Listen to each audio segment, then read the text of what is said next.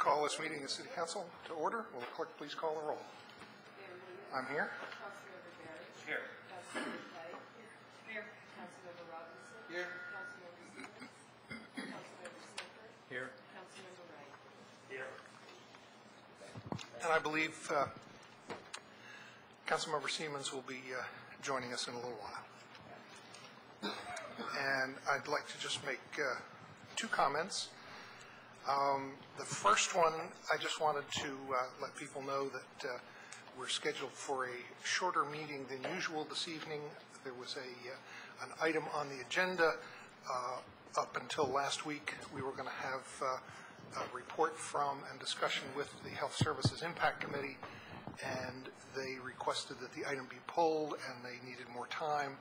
And since that was only a week ago, that made it a little hard to slide some things into the agenda, so that we're going to meet with the city attorney at the end of this meeting rather than our usual method of late, which has been any of those kinds of administrative function sessions or closed sessions that we do them before the meeting. This evening we're going to do it after the meeting, so this should be a shorter meeting than usual. And the second item is I just wanted to note that I heard from a couple of people today.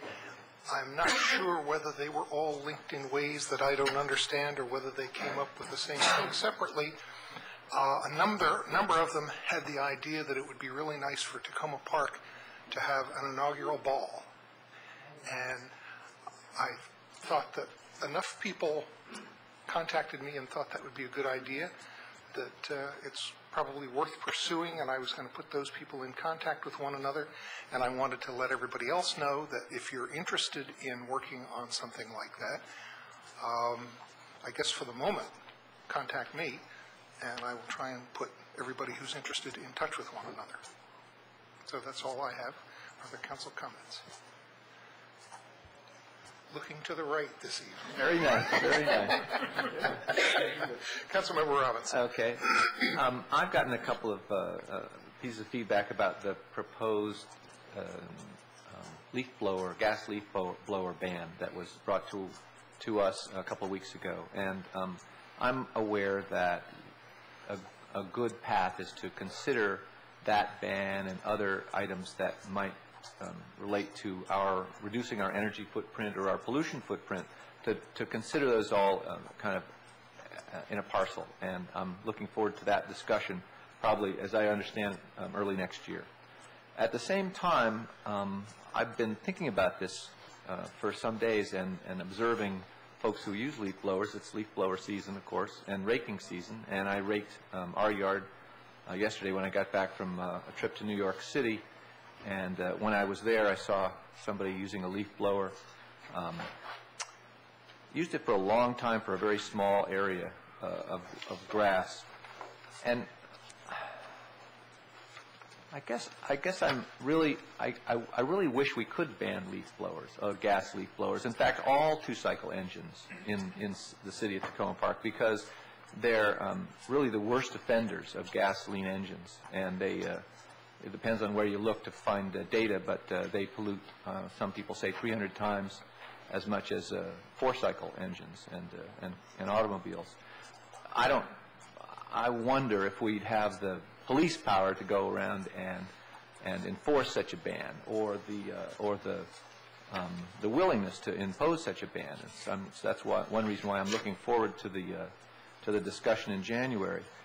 At the same time, there's nothing like a good old, little bit of good old muscle power to move leaves around when you need to, and using a rake. So I'm even considering putting some whereases together.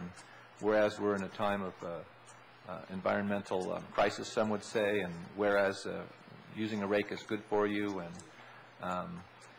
and so forth. That we promote the use of rakes. Now that's kind of an easy way out, but. I'm just kind of putting out my train of thought right now.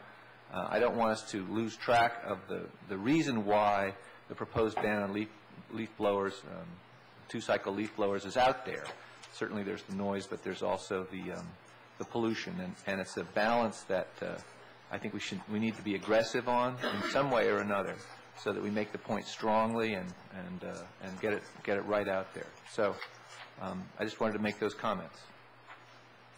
And if I can just follow up on that for a second and advise my colleagues that if there's any information that you would like staff to gather in preparation for that session on that request for banning of leaf blowers, which will probably be in the second half of January, if you can get those requests to staff sooner rather than later, and then they can refine whatever information that we need. Other comments? Councilmember Barry? Yes, some good news. Saturday's newspaper, the Washington Post, in the Metro section featured a beautiful photograph of Sligo Creek in the full autumnal glory, and the caption saying something like, beautiful fall in Tacoma Park. So I don't know if the property values inched up as a result of that publicity, but it was certainly nice to see. And they didn't make fun or tease us, which, of course, is a common occurrence. And there wasn't a leaf blower banner or fogwa connoisseur in sight. Maybe they were under the bridge, but it was a beautiful photograph and very good press for the city. And I like the idea of a ball, but a ball seems a bit too snooty for Tacoma Park, so maybe we could call it a community celebration to welcome the president, the new president. But I think a ball might be, it's kind of exclusive, has a connotation of exclusivity, which is not necessarily in keeping with our more democratic, reputation. Okay. Councilmember Wright. 3 items to mention. First, I would just say maybe we could call it a bash instead of a ball. And just that I'm very excited and enthusiastic about the new administration that's coming, and feel like we now have someone down the road from us that whose thinking is maybe a little bit more in line with our thinking about how government should work and the role of government. The second thing I wanted to mention is just Pepco lights continue to be a problem, and I think it's just not fair that basically what Pepco has done is failed to put together a decent reporting system on lights that works for people, and that there's a follow-up process and a way for them to measure their performance and say the job they're doing. So instead, the city spends its resources and effort to chase around after Pepco to get the lights back on. So I think we need to take further steps associated with that. So I would like the city staff to sort of look into what our options are. Should we be talking to Senator Raskin and Devitt Hickson in Missouri and suggest that they propose some sort of legislation that would hold Pepco accountable? Do we need to be talking to Doug Gansler in the Attorney General's office about enforcing some current law that's on the books? I'm sure they're required to have a maintenance process. So something needs to be done to sort of break this logjam around Pepco, and so that the city can stop spending its resources on keeping track of which lights have been fixed and following up. And also, for that matter, Councilmember Urban's office can stop doing it as well. And then the last thing I wanted to comment is also on the leaf blowers. I feel like there's, at least in the listservs and the conversations I've seen so far, there's sort of ban or no ban. And that's kind of what's happening where people are at. And I think that there's ways that we can deal with the main two issues that I've heard. The first is noise, and we have a noise ordinance, so we should look at whether that noise ordinance is covering this issue. If it's not, maybe we need to adjust the noise ordinance and make sure people know how to get it enforced. And then the second is environmental. And I started to do a little bit of research, and I would hope the city staff could follow up on this and do more, but other municipalities have started to deal with this, and some of the ideas out there are things like banning leaf blowing between May and September, when people aren't really using it to clean leaves. They're using it to sweep away dust or debris. There's also, seems like there's been some improvements in the technology and the engines and what sort of particulate they let out. So maybe it should be that we have something phased in, that leaf blowers would need to be after a certain period of time. In the future, they would need to be of a certain to meet the certain standards of the government. So a newer leaf blower would have to be purchased. I'm not a fan of a ban because I just don't think it's practical, particularly in the short term. And I think that I'm not sure what you're going to do in terms of all, like Bruce has said, all the large institutions. I'm not quite sure how people are going to be able to hire landscapers to come in and clean up their yards if that's what they choose to do, because I think basically they just won't come if they're forced only to use rakes as an option. So I think there's a lot of creative solutions, and what I'd like to see from the city staff are sort of what are all the options of what other municipalities have done. I uncovered a few just with a few minutes of research on the web. I'm pretty confident we can find some other things that will mitigate and deal with a lot of the environmental issues. And really, there are much larger environmental opportunities out there that we can commit to as a city. And then the last thing is I think there should be a big chunk of what Dan was alluding to, which is basically education about telling people what the options are and what the impacts are, and hopefully many people would make the choice to use a different method. Councilmember Clay. Well, it's nice to be back with you guys this week. Yes. Well, Thank you. stay. I am. I'm going to stay for the whole meeting this time. So, for those of you who don't know, I got sick at the last meeting and carted off to the hospital and have a small electrical problem with the with my heart, which apparently is they said it's not a bad problem to have. It is fixable. But it did make my heart race for quite a while, and I had an interesting week this week while I was trying to rest and recuperate. So thanks to everybody who called or sent me a note to say, get well. It worked. Leaf blower.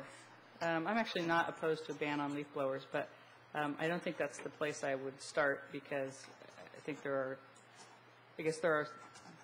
are other things that we could address where I would agree that the technology is probably better. But one thing that I would say is that this seems like a perfect opportunity to engage some of our young people and employ some of our young people with a rake brigade, and maybe that's something that we could look at doing. I know in other cities where I have lived, they have had like youth business incubators. When I lived in Oakland, the kids from Castlemont High School ran a coffee stand at the airport, and they had some other kids who developed a lawn mowing and we didn't have as many leaves there and lots of pine needles, but lawn mowing and other landscaping activities. And they had a youth business incubator that ran it, and I think it initially started with CDBG money, and then in some places got picked up by REC, and some places got picked up by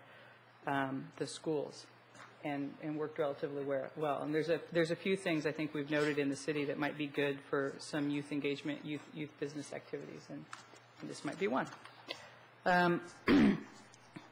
So when I was thinking all week long about what were the sort of things that caused me stress that I could jettison in my life, I thought one of the issues is that this ongoing invasive growth issue around Boyd Court.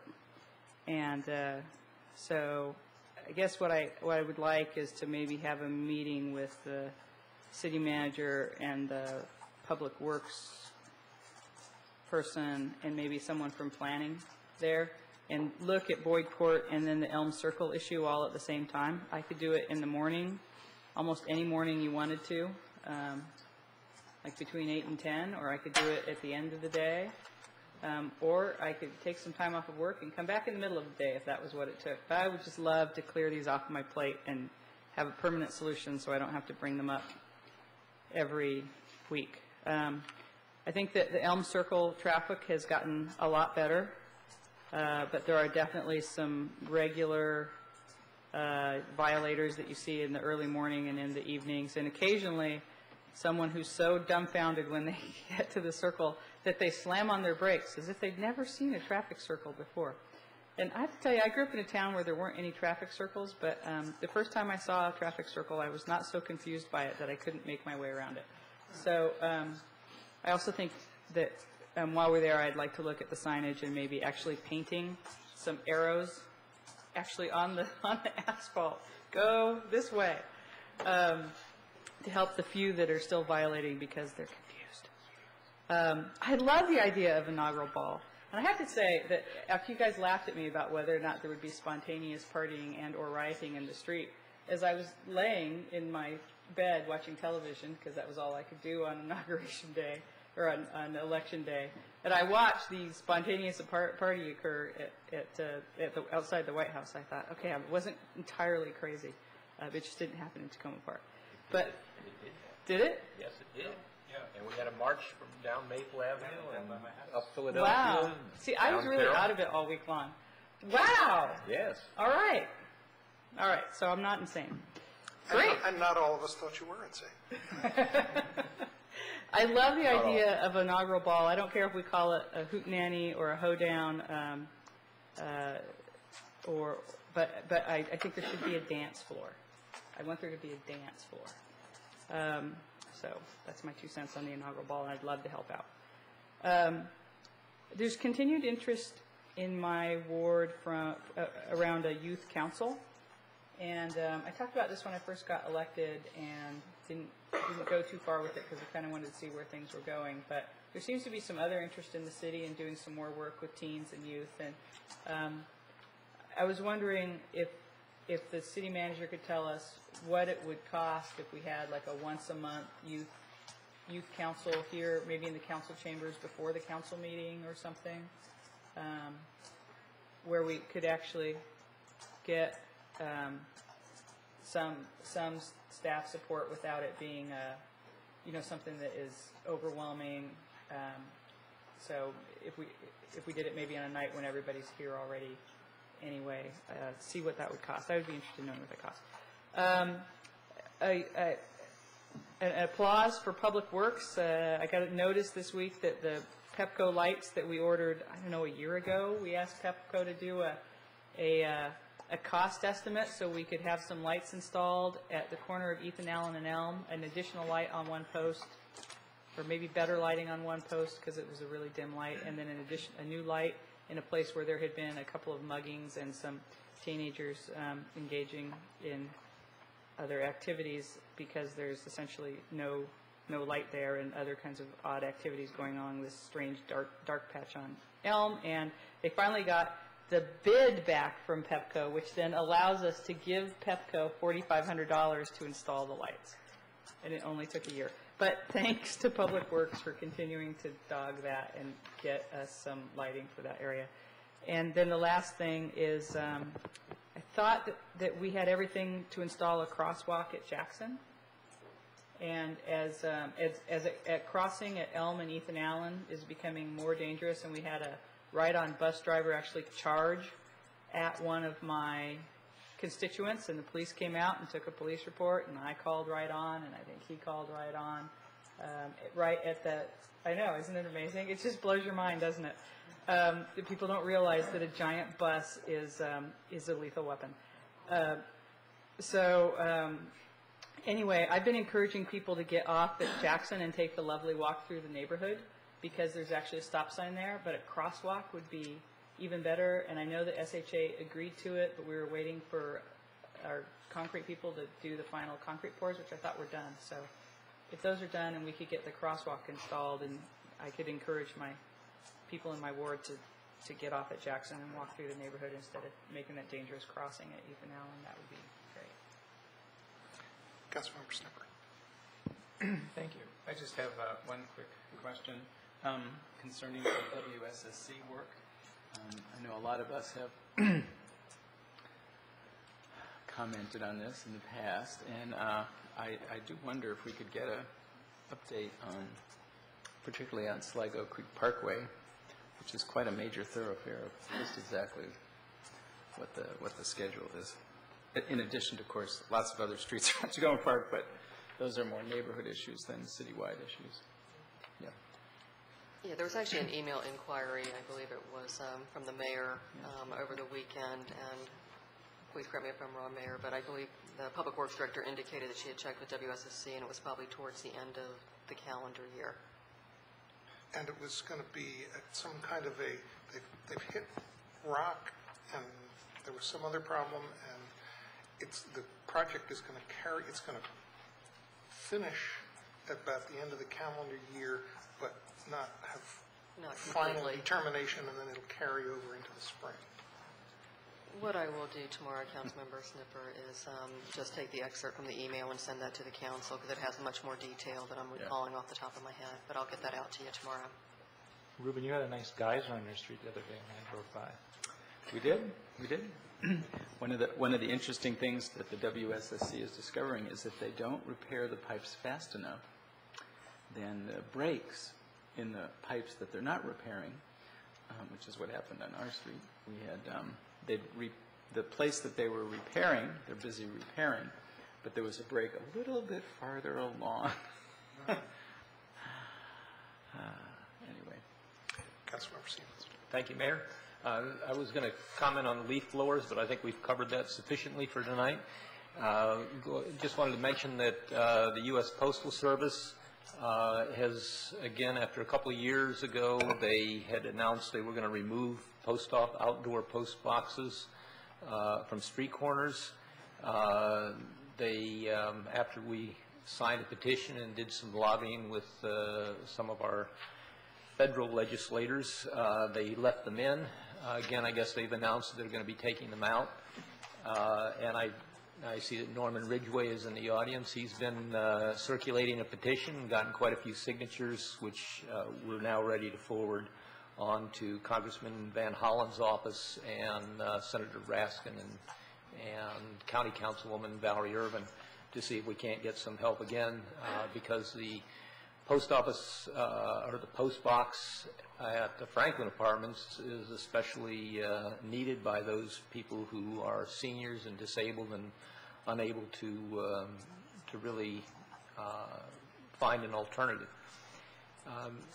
Councilmember Clay mentioned a youth council. I would like to call to her attention that the Tacoma Park Community Action Group has partnered with Campfire USA and about 30 other organizations to hold a youth forum that's going to be held in the beginning of the year. And one of the outcomes of that could possibly be a formation of a youth council. I think it would be a group that Councilmember Clay might want to talk with to see how they could help to bring the young people together.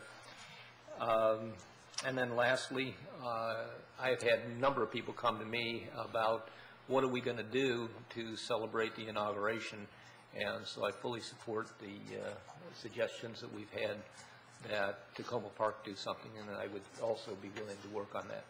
So thank you. Councilmember Robinson, do you have a follow-up? Okay.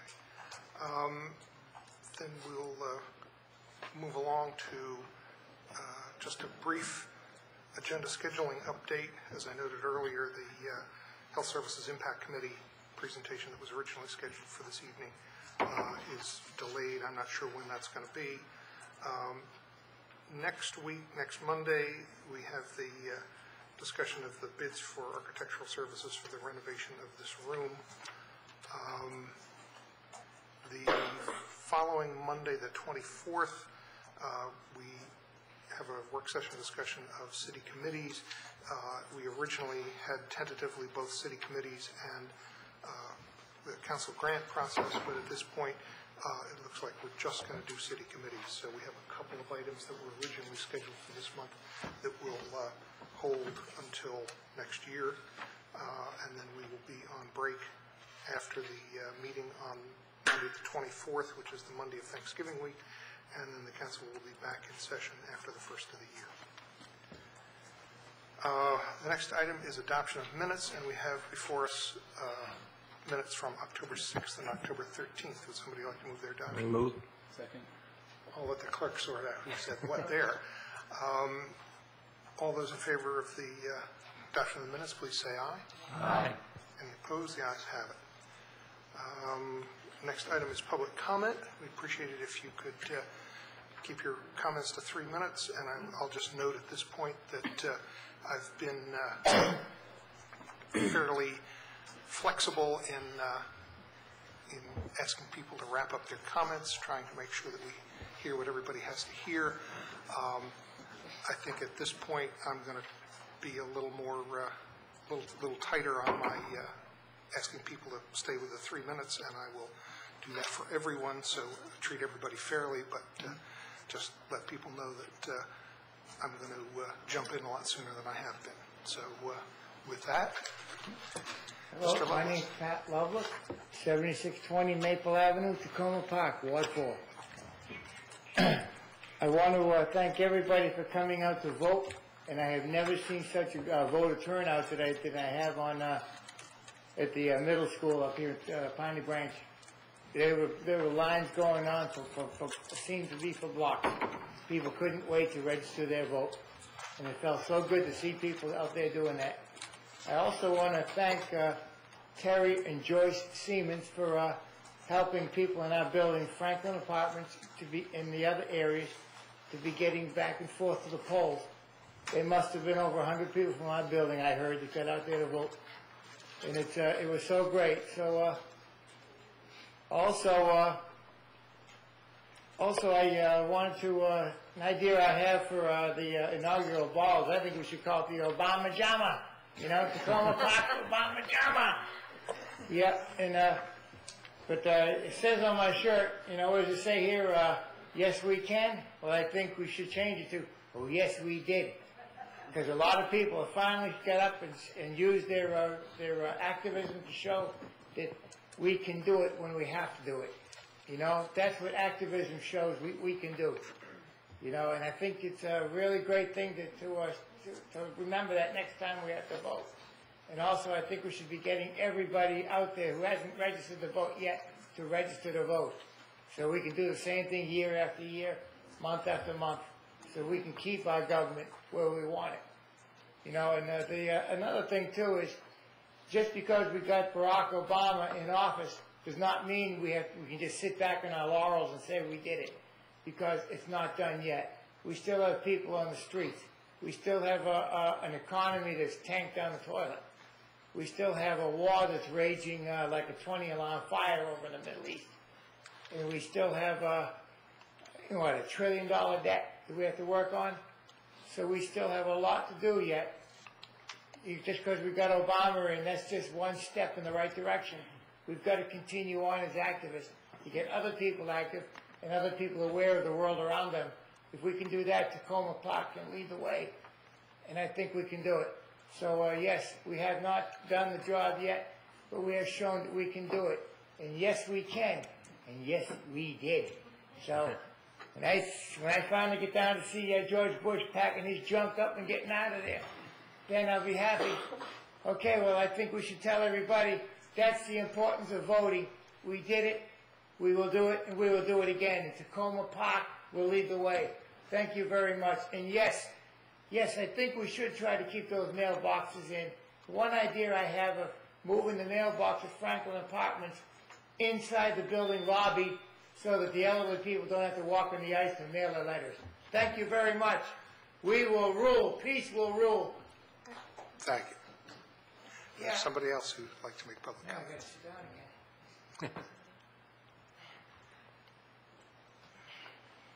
Okay. If there's nobody else, the next item is the city manager's comments.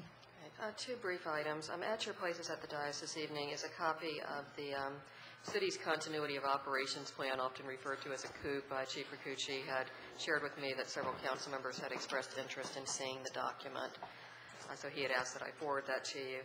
The only other item I have is just to note that the bids for the auditorium project for the design services were received today. We received 7 bids for architectural services, and staff is in the process of reviewing those, and we'll have more information for the council next Monday. Sounds like people are interested in finding work. Thank you. Any questions?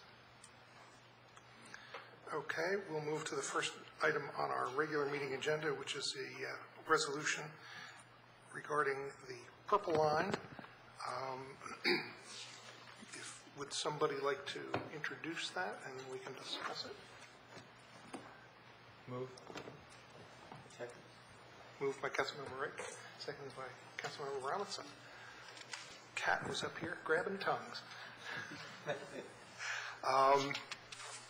If I can first just point out the main parts of this agenda. There are a lot of whereases, but I'm going to just note a couple of the therefores that give the sense of this, which is that we urge the state to proceed with the submission of the full length of the Purple Line to the Federal Transit Administration and to work for the funding and construction in the near term.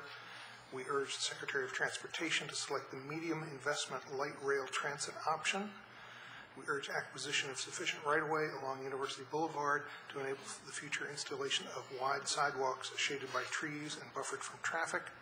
We urge the use of grass tracks in areas such as Tacoma Langley Crossroads and Long Branch. Those are in the middle of the right-of-way. And finally, we urge consideration of the through right turn intersection design to minimize the width of University Boulevard and New Hampshire Avenue at the crossroads. So that's the main gist of what we have on the table. Are there any comments from the council? Yes. Councilmember Barry. Yes, good evening, everyone. And Suzanne, thank you for coming. One important constituency in my area, the Crossroads Development Authority, which very forthrightly supports the Purple Line, but raised some concerns that were maybe getting a little bit ahead of the trolley car. And their specific concern is that some of the whereases go beyond the mere support of the mode of transportation itself and venture into areas that members of the CDA and the non-city sanctioned entity that has been created recently, the X-Roads group, feel encroaches or impinges on areas such as the right-of-way acquisition that are still a matter of some debate and concern or multiple perspectives. And so before I can support the resolution as it's currently presented, I'd like to give those folks an opportunity to point out specifically their concern with the draft as presented, and then to have you, Suzanne, if you will, respond to those concerns. I think that would be a good way to begin our discussion tonight and would be very enlightening to the rest of the council. So how would you like to proceed? Erwin could come forward if that is appropriate. If I can just find out if there's any other council comments at this point, and then we can take public comment, and then we'll have a chance to come back anything we need to. Councilmember Wright. I just had one question to sort of fully understand the right turn. Mm-hmm. So you're, instead of being able to go across, you turn right and then there's a loop back through? Basically, you drive across the intersection and then you turn right through around a block. And so then you go back through the intersection in the direction that you go all the way around the whole block? It's like a little... Well, it depends on how that gets designed, and that's still to be worked out. It's essentially a at-grade cloverleaf design, but on regular blocks, so that the object is to not have one or two left turn lanes in each direction, which then you've got that extra 20 feet or 25 feet of road width. I guess I would be a little concerned if, well, two things. If it's a true block and then you're driving a lot of traffic down into neighborhoods, I'd be a little concerned about that. And then if it's just a cut through maybe in the front of someone's parking lot, I would be concerned that that actually creates another roadway that a pedestrian has to traverse to. So right. I'm not an expert, a traffic expert. But those are sort of my two logical concerns. Sure. Those are things that certainly has been looked through with the sector plan meetings. The concept is that you're not cutting through a parking lot and having an extra crossing, but that is either around the blocks that exist now, which primarily are commercial on the edges, or especially as redevelopment occurs, that it's appropriately designed so that it's a commercial edges on both sides, so that you're not having negative impacts on residential areas. You know, that is very important. I don't know that given your suggestions, Councilmember Berry, I'm not sure that I want to go into the details right now. Why don't we listen to the other comments, and then I'll go through, because there are some points that I'd like to raise about that. Great. And then the second point I just wanted to make is, you know, people have talked about the difference between the cost of the light rail versus the BRT, and have suggested that there isn't that much of a difference, and in terms of travel times. And so this is my math. I looked at the numbers that are here, and these are the latest numbers provided by the MTA. That's correct. Yeah. Yep. So if you look at from Langley, you know, Tacoma Langley to Bethesda, the BRT is 31.9 minutes. If you look at the light rail, it's 25.2 minutes. So it's a 6.7 or 6 minutes and 40-second difference, which is, you know, it means the train's going to be 25% slower. To me, that's actually pretty significant, and I think will makes a significant decrease in the quality of the experience, and I mean, the ridership numbers bear it out, but it just seems to me worth it for the extra money to actually truly have a fast way to get across. Yeah. And if I'd like, and if you don't mind, not only is that the case, but the interspersing of the buses with regular traffic means that if there is a traffic congestion problem, that will be a much longer difference. Any other comments from the council? Councilmember Stevens. I thank you for all the work you've put into this resolution, and I certainly support the Purple Line, as the council has fully supported, I think, unanimously in the past. And I'm really encouraged that the new administration at the federal level may certainly put greater emphasis on this type of transportation as opposed to the roadways. Although I would have to agree with Councilmember Berry that it may be premature to include some of the commitments to specific designs that haven't really been vetted with the public yet. And I'm prepared to talk about that, but I'd like to wait for the other comments. Okay. Thank you. Any other comments? Okay. Is there any public comment on the proposed resolution regarding the Purple Line? Okay.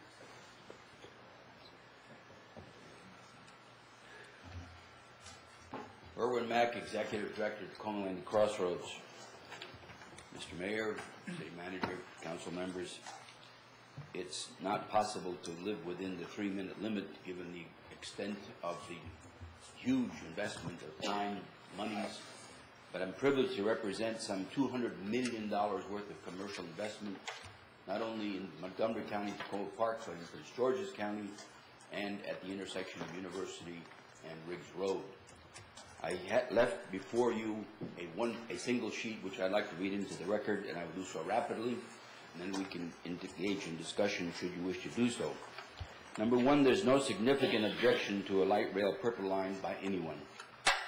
Two, there is a significant concern about the threefold involvement in the crossroads by A, MTA, the Purple Line sponsors, B, sector plan by the Maryland National Capital Park and Planning Commission of both counties, C, SHA roadways, because of the obvious inconsistencies of the proposed use of roadways, sidewalks, landscaping, and the intrusion on existing commercial properties proposed by those three entities in the immediate, near, and distant future. 3, being concerned about these inconsistencies caused the formation of the X-Roads Committee. That's an X with the word roads behind it. Called the X-Roads to distinguish this group of property owners managers from the existing Crossroads property owners managers. The X-Roads Committee represents all the property owners managers having commercial interests in the actual crossroads in both Montgomery County and Prince George's County, as well as significant property in the proximity of University Boulevard and Riggs Road. 4, The inconsistencies mentioned above caused the X-Roads Committee to request a special meeting with representatives of the three entities for the purpose of strongly urging that they compare notes, as it were, and bring their stated differences together so as to permit the X-Roads owners managers to relate to a consistent proposal. 5, the X-Roads Committee expresses its concern about the lack of communication by the staff of Tacoma Park to the members of the X-Roads in the preparation of Resolution Number 2008-XX, and therefore respectfully strongly urges that the specific items to be mentioned will be deferred or set aside until such time as responsible discourse can take place between the staff of Tacoma Park and the X-Roads members. 6, mention is made in Resolution Number 2008-XX of support for various plans as though final decisions have been made and accepted by the X-Roads property owners managers when no such support has been recorded. 7, it must not be left unsaid that there is a willingness on the part of the X-Roads members to carefully consider the values proposed by these three entities, yet recognizing the legal and financial incursions made on them. Finally, there exists a puzzlement as to the need to bring so much of the sector plans into this resolution, when much work still needs to be done to bring about a consensus that can be supported in the main. Therefore, the request to set aside those specific points itemized until further discussion can be had between city staff and the X-Roads property owners managers. Specifically, Mr. Mayor and council members, I have these to be marked on your sheets, which unfortunately are not numbered 1 through 10 on each sheet, but I'll refer to the specific items on each page. I have the 6 pages in front of me. Page 1, no exceptions as of this time. Page 2, if you count from top to bottom, points 10 and 11. Page 3, however, all points 1 through 10. Page 4, points 2, 4, 10, and 11. I can repeat those, and I'll be happy to share this with Ms. Ludlow afterwards. Page 5, none as of this time. Page 6, points 3, 4, and 5. In addition to the record I just presented, I was given actually asked to make a presentation on behalf of a property in Prince George's County, which is part of the X-Roads, and I will share it as you have it there because there are some unique points being made. The need for more parking referred to in the draft resolution, whereas clauses at page 4 will be further exacerbated if the state goes forward with its current transit center design. The current design calls for removal of 97 of the 419 existing parking spaces at the Langley Park Shopping Center. This is the shopping center where the Taco Bell exists and where the transit center is intended to go. The state does not plan to replace a single one of those spaces, and also is providing no space where transit riders can be dropped off or picked up. Additionally, the shopping center will lose significantly more existing spaces if it is forced to install on-site traffic controls to keep transit center riders and bus drivers from parking their cars in the shopping center parking lot. There is no on-street or public parking in the area to accommodate these lost parking spaces. We strongly, and this is the owners of the reliable properties at that shopping center, we strongly oppose the therefore paragraph number 3 proposal on page 6 calling for acquisition of additional University Boulevard right-of-way. Additional right-of-way on the north side of University would cut through our anchor tenant Rite Aid store and would also bisect the proposed transit center. Prince George's County planner, Althea Douglas, has previously stated that if additional right-of-way were to be sought, it would not be pursued unless an individual property owner sought to redevelop its site. We have also been advised that Montgomery County does not want any further expansion of the University Boulevard right-of-way on its south side of the road. Tacoma Park planning staff was in attendance at both of the recent meetings where these statements were made.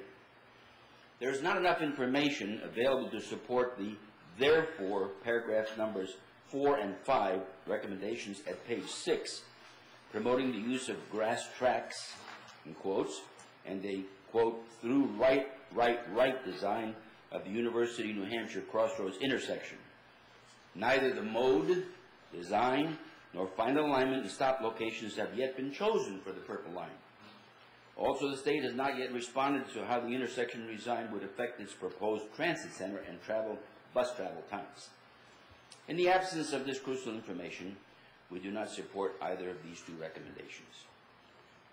I'm honored to bring these concerns to you in the spirit of collegiality and wishing that every good thing could happen, not only in the city of Tacoma Park, but specifically at the Crossroads, which desperately needs such reconfiguration to bring into it a sense of identity which it has been missing for years. And I'd be pleased to make myself available at such time or to request the city staff to meet with the members of the X-Roads, who would be delighted to take such time as would be necessary to cover the points expressed that are of concern. Thanks. Is there other public comment?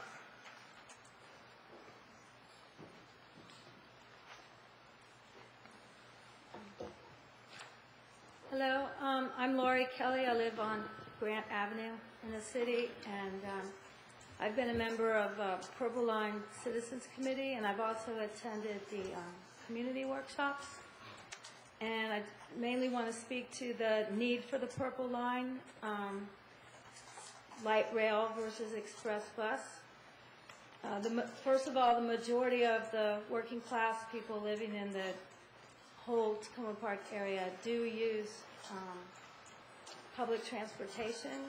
Most of them use Metro bus, regular buses, which are slow, and sometimes they have to take 2 or 3 buses to get where they're going. The Purple Line would allow commuters to travel west to Silver Spring, Bethesda, or east to the University of Maryland or New Carrollton. What would be faster about the Purple Line train is that the trains will probably have dedicated lanes versus the bus having shared lanes. Okay, also, Purple Line is much cleaner for the air, the water, and the soil. The Purple Line will bring a Tacoma Langley Transit Center, which has been much needed for many, many years. I started with concerns of pedestrian safety, getting riders off the street because they cross mid-block. They don't use crosswalks. They just get on or off the bus wherever the bus stops are. And there are 8 major bus stops around the Crossroads on University and New Hampshire.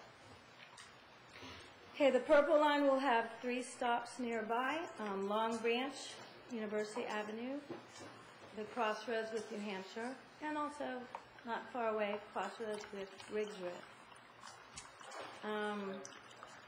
Just addressing what you were discussing about parking, I don't know if parallel parking is in the plans, but that could somehow replace maybe some of the shopping center parking lot spaces that are lost. And that's all I have to say. Thank you very much, Mayor and Council. Thank you. Is there other public comment on this resolution? Okay. Suzanne, do you want to address some of the points that have been raised? Sure. I guess the first thing I'd like to say is I've worked on planning projects for many years, and some of them have been these very long, drawn-out planning processes that take many years. One of the things that's very difficult for people, I think, is to recognize the point where it goes from a concept plan to something that's a little harder, something that's a little more firm. And we're at that point now. The proposals, the information that's been put out by the Maryland Transit Administration identifies 6 build alternatives and then 2 other alternatives that they are required to look at if they don't build a Purple Line. Each of those alternatives has cost estimates. It has fairly detailed information in the background about how much land would need to be taken and how much construction would need to be done for these various options. And we're at the point where a recommendation as to which of these 6 alternatives is best needs to be made by us to go forward to the Maryland Transit Administration and the other bodies that make comments on it. One of the things that I did have a chance to talk with Mr. Mack this morning at length, and I appreciate the concern that we're talking a good amount of detail about right-of-way widths and that kind of thing. And it's not measured out, but there is quite a lot of detail in the whereas clauses of the resolution. And that information is to try to do a couple things to protect the city of Tacoma Park. The first is, under the proposals that are included in this document, the amount of right-of-way that is proposed to be used for University Boulevard is probably a bit too narrow to be able to have comfortable sidewalks. We're talking, 5-foot sidewalks, very close to the curb on University Boulevard, and that's simply not a comfortable environment alongside essentially a highway. And it's not the kind of thing that we have envisioned in terms of having a really healthy commercial shopping mixed-use area around a transit center, something that's attractive, something that's walkable, something that's usable, something that people will come to for. And so we've looked at what is the right amount for the pedestrian access. In addition, in some segments along University Boulevard, there's these access roads that go along parallel University Boulevard, which are often used by for parking. What some of the options that MTA has proposed, especially the bus rapid transit options, would remove any way for parking along the curb in off-peak times. We've found for a healthy economic development district that it's very useful to have some off-peak parking available near commercial businesses. When, on the flip side, we don't want to have too much land taken away from the shopping centers. And so one of the things that's been, I think, very proactive of the folks who've been working with the sector plans are thinking about what can be done to keep the right-of-way on University in New Hampshire to the smallest walkable amount while still keeping the shopping center whole and keeping a healthy pedestrian, a wide enough pedestrian way. The proposal that has come through in the discussions has been this scheme to do the through right intersection, which hasn't been completely sketched out in terms of how it goes around, but the concept, which is that we basically prohibit left turns at the intersection and have other ways to facilitate good traffic movement at the Tacoma-Langley intersection, is important so that we can minimize that road width. And that's why this is here. Now, it's true that we're at a point where we're trying to decide which comes first, the sector plan or this plan or whatever. I think that it's the right thing to do to be proactive, to say from the Tacoma Parks perspective, for what makes us kind of the healthiest community in many different ways, what's the right amount, and give that direction to the state. The CDA and the X-Roads Committee is right, that they have been looking at plans that, 3 different kinds of measurements of what University Boulevard is, and as a property owner, I can imagine that that's distressing. You're trying to figure out your financial impacts and that kind of thing. But rather than wait and react to something after it's been adopted by the Secretary of Transportation, I think that it does make sense for the city to make a recommendation as to what would be the best thing for the health of our community. And that's why this information is there. You may wish to alter how those things are stated or not include them, but I do think that to not have that information ends up being harmful both to pedestrians and to our property owners of the shopping centers, which I think both will lose in terms of coming up with the right amount of land that is reflected in the plans and in the financial estimates that go forward to the Federal Transit Administration. When the next step of this, if the Secretary of Transportation picks an alternative and says, yes, we're moving forward on the purple line, is to identify how much money the state is putting forward.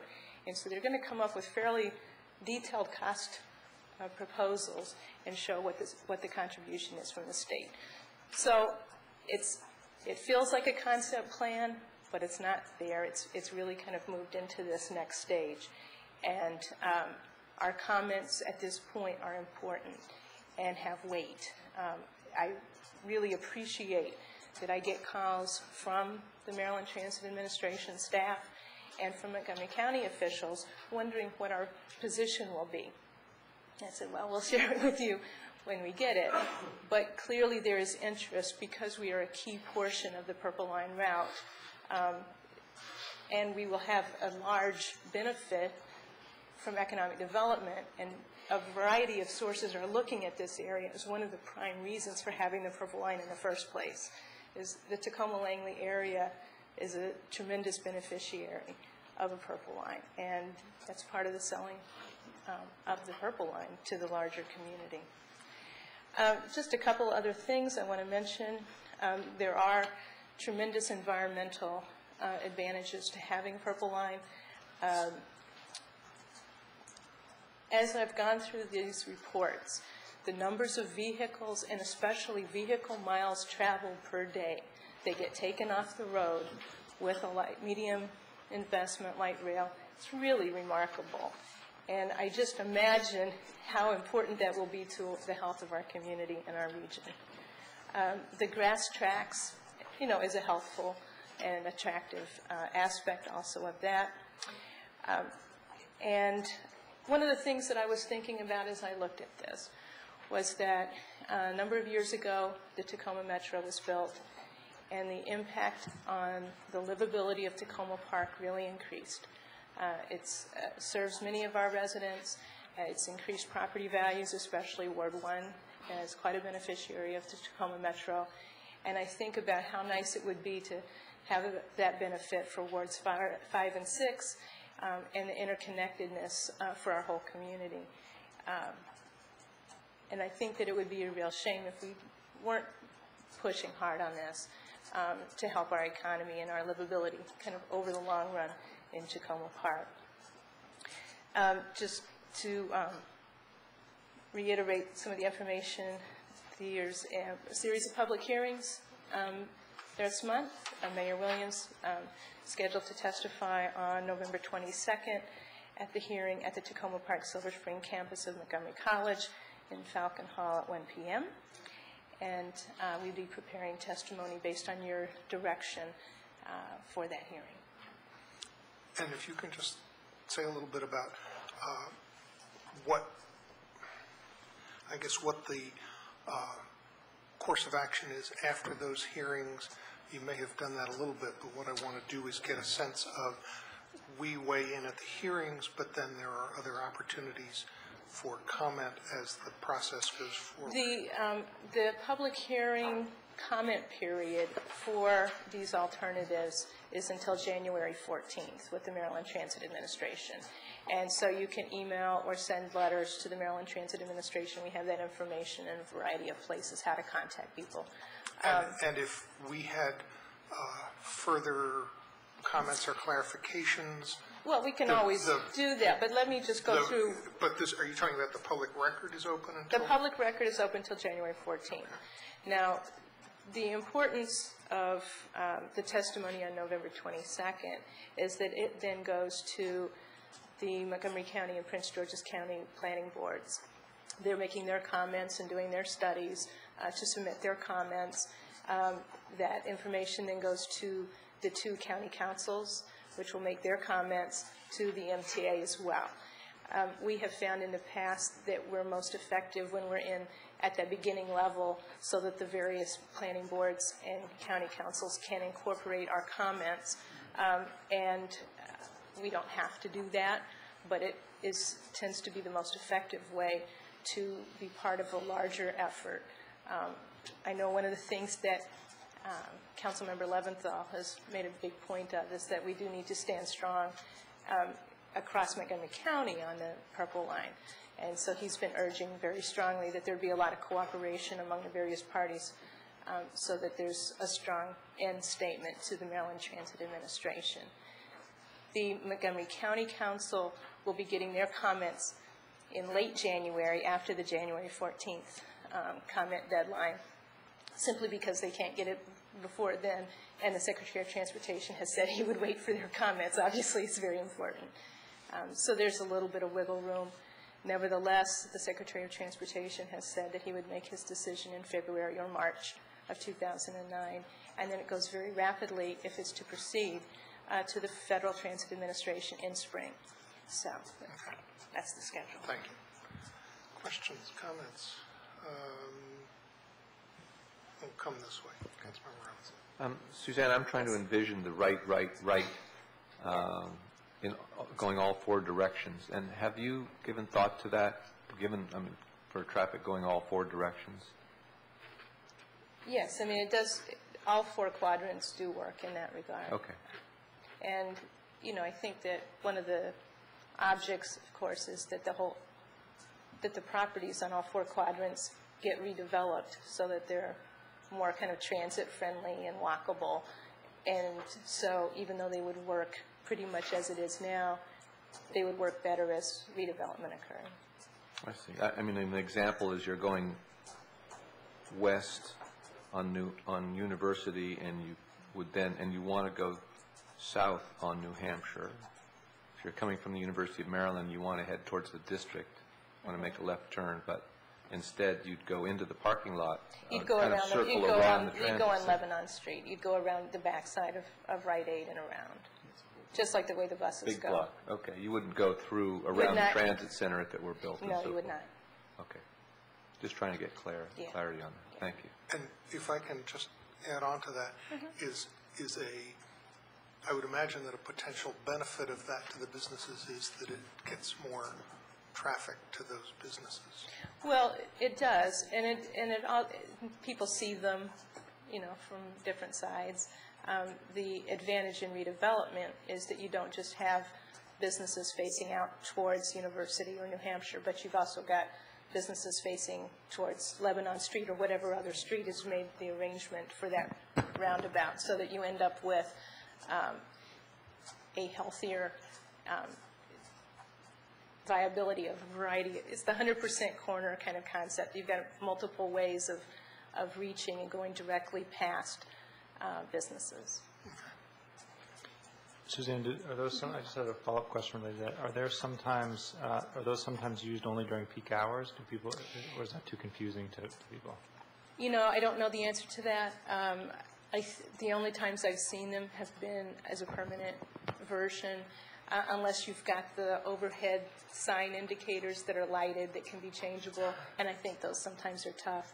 If you think about this intersection with a light rail train going through the middle, having people taking left turns in front of it and that kind of thing, I think people would understand at that intersection why left turns are difficult.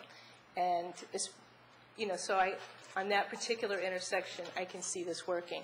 I don't normally recommend this because, you know, people do, you know, it does take a lot of configuration. But on this particular intersection, it does make sense. Okay. Did you have a question? Councilmember Barry? How many cookies are in the package is what he seems to be concerned about. Doesn't want to take the last one. I do think that we have a chicken and egg problem here, or the cart before the trolley. And I think that we would probably be safer at this juncture if, rather than to get into the specific recommendations, we looked instead at articulating some principles. The first principle, it seems to me, is pedestrian safety. The second principle is enhancing the commercial district.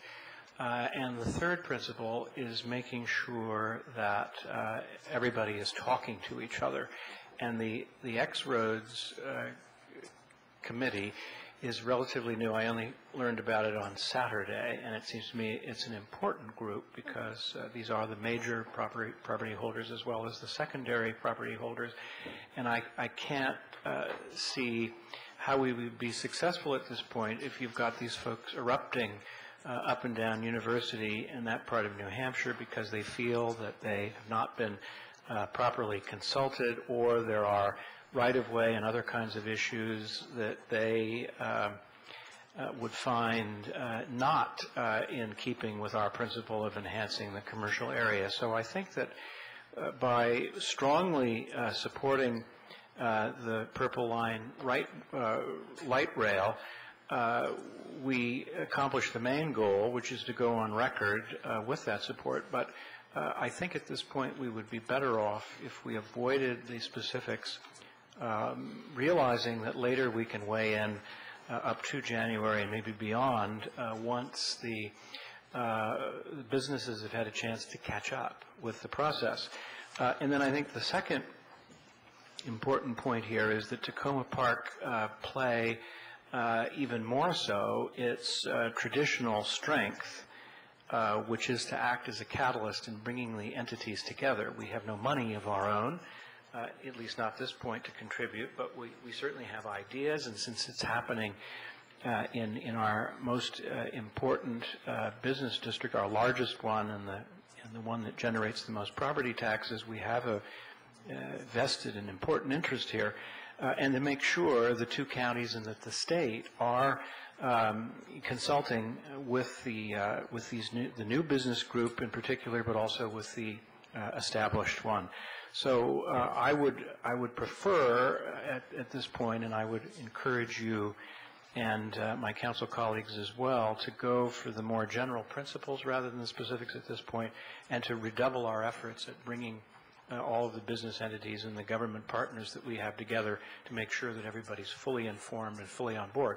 We may not always agree on every point, and I don't think that should be our ultimate goal, because maybe our views may diverge from certain aspects of the business community and even some of our partners. But I think it's important to explore those areas of agreement as well as articulate the areas of disagreement as we move forward between now and January. Councilmember Clay. Well, I support the Purple Line, although I think that bus rapid transit is more cost-effective and more flexible. Unfortunately, it's hard to rally as much support for the buses as it is for the light rail. People like to ride on the trains. But I guess I would agree that we would move forward with general principles. I mean, everyone likes the idea of the train except the people who have it in their front yard or in their business.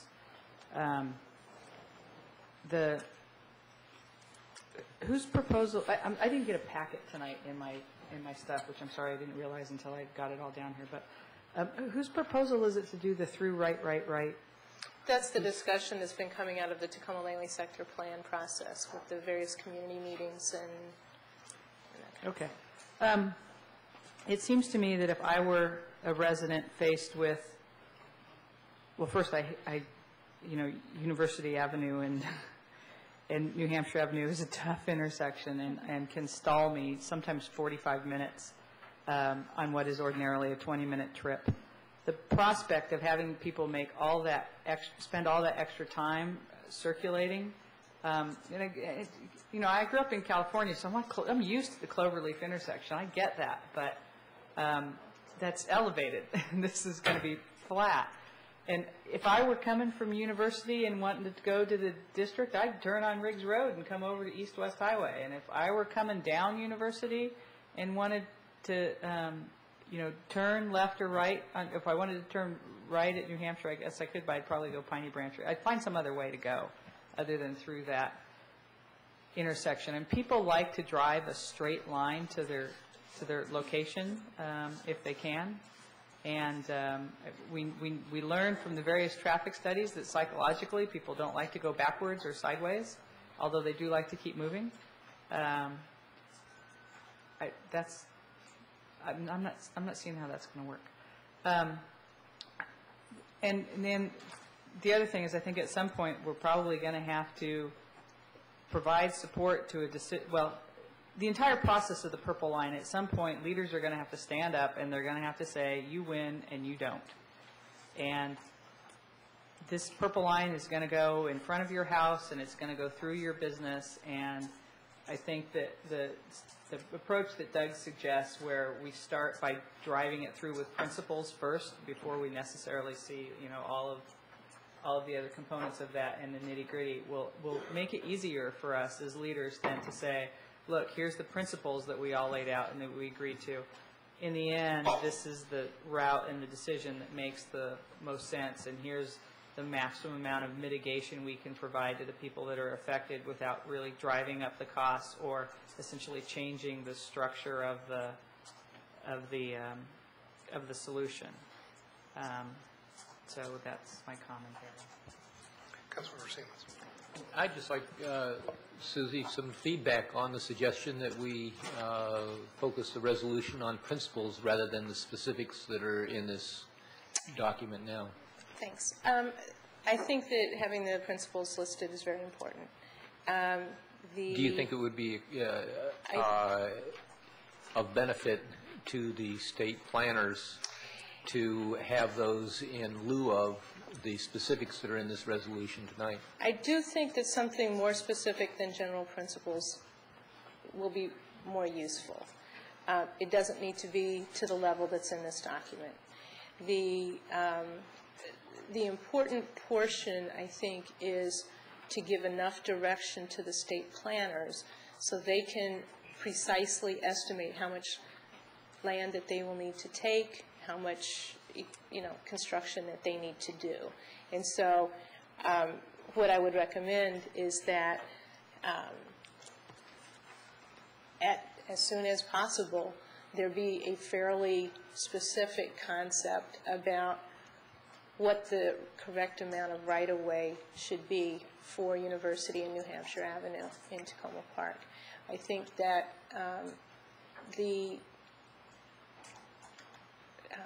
the easier way for the state to do is to be as chintzy as possible. They obviously are looking at money. And where that hurts is it hurts for pedestrian safety, and it hurts for having a comfortable commercial district. And so there's a certain point where I think it needs to be wider than that. The downside is that if they budget a certain amount and plan for a certain configuration, and then because everybody has this outcry, well, this isn't sufficient pedestrian way, then they end up taking more from the Tacoma Park side of the University Boulevard in particular. One of the principles that MTA has been using in coming up with its estimates is that they don't want to take any buildings. One of the things that's remarkable is that even in the strongest of the most destructive of these options, it only takes 12 buildings for the full length between Bethesda and New Carrollton, which really is quite remarkable through a built community. Is one of those the Rite Aid? And the Rite Aid is not to be affected, and they wouldn't affect it. The proposal then would be to take it more from the Tacoma Park side of University Boulevard, so it's not equally shared. When they say expanding the right-of-way, they don't, it can go this way or it can go that way. Sure, or both. So as to best fit and to minimize the expense. But what we might have a principle in a revised resolution that would address those types of concerns. Exactly, and I think if that's something that you would support, I think it would be really important. Okay. And I just lastly wanted to compliment you on your selection of sweaters for this evening. You know what? I was so happy. My husband had hidden this in our coat closet, I'm sure by accident, and I found it the other day and thought it was quite timely. I was very glad to see it again. Yes, right? We're trying to be coordinated here. And I noticed the mayor was coordinated as well. Other comments? How would you like to proceed? I have one comment, which is I was focused on the therefores. I always look at those as the meat of the resolution. How do people generally feel about whereases in resolutions? I look at those as kind of statement of background.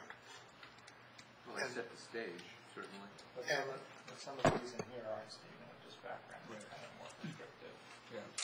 Maybe they should be in there for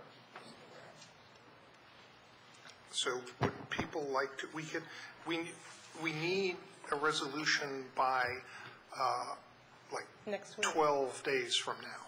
That's correct. So we could make some revisions to it and bring it back next week, but we need to do it next week. And we could see a draft of that by midweek, so we could have any comments back to you through email, so that we don't have to just be reviewing it at the meeting on Monday. Right, I would try to get it out. Which we don't have, we did with this one, too. You know, we don't have work tomorrow, so there's a little bit of a delay, but I would try to get it out as quickly as possible. That's how Mr. Mack was prepared for the meeting tonight. Well, and you know, one of the things, I mean, I sent the draft out to the CDA and a number of other folks in advance so that they had an opportunity to really talk about it. And I anticipate doing that again. Okay, so given that we have a resolution on the table, would somebody like to move to table it till next week? So moved. Second. Any discussion? All those in favor of tabling it until next Monday night, please say aye. Aye. Any opposed? The ayes have it. It's tabled till next week. Thank you. Thank you.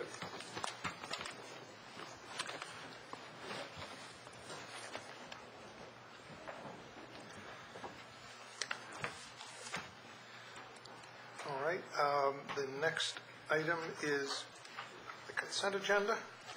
There are 3 items on the consent agenda: a single reading ordinance awarding a contract. Oh, sorry. Sorry. Wishful thinking there?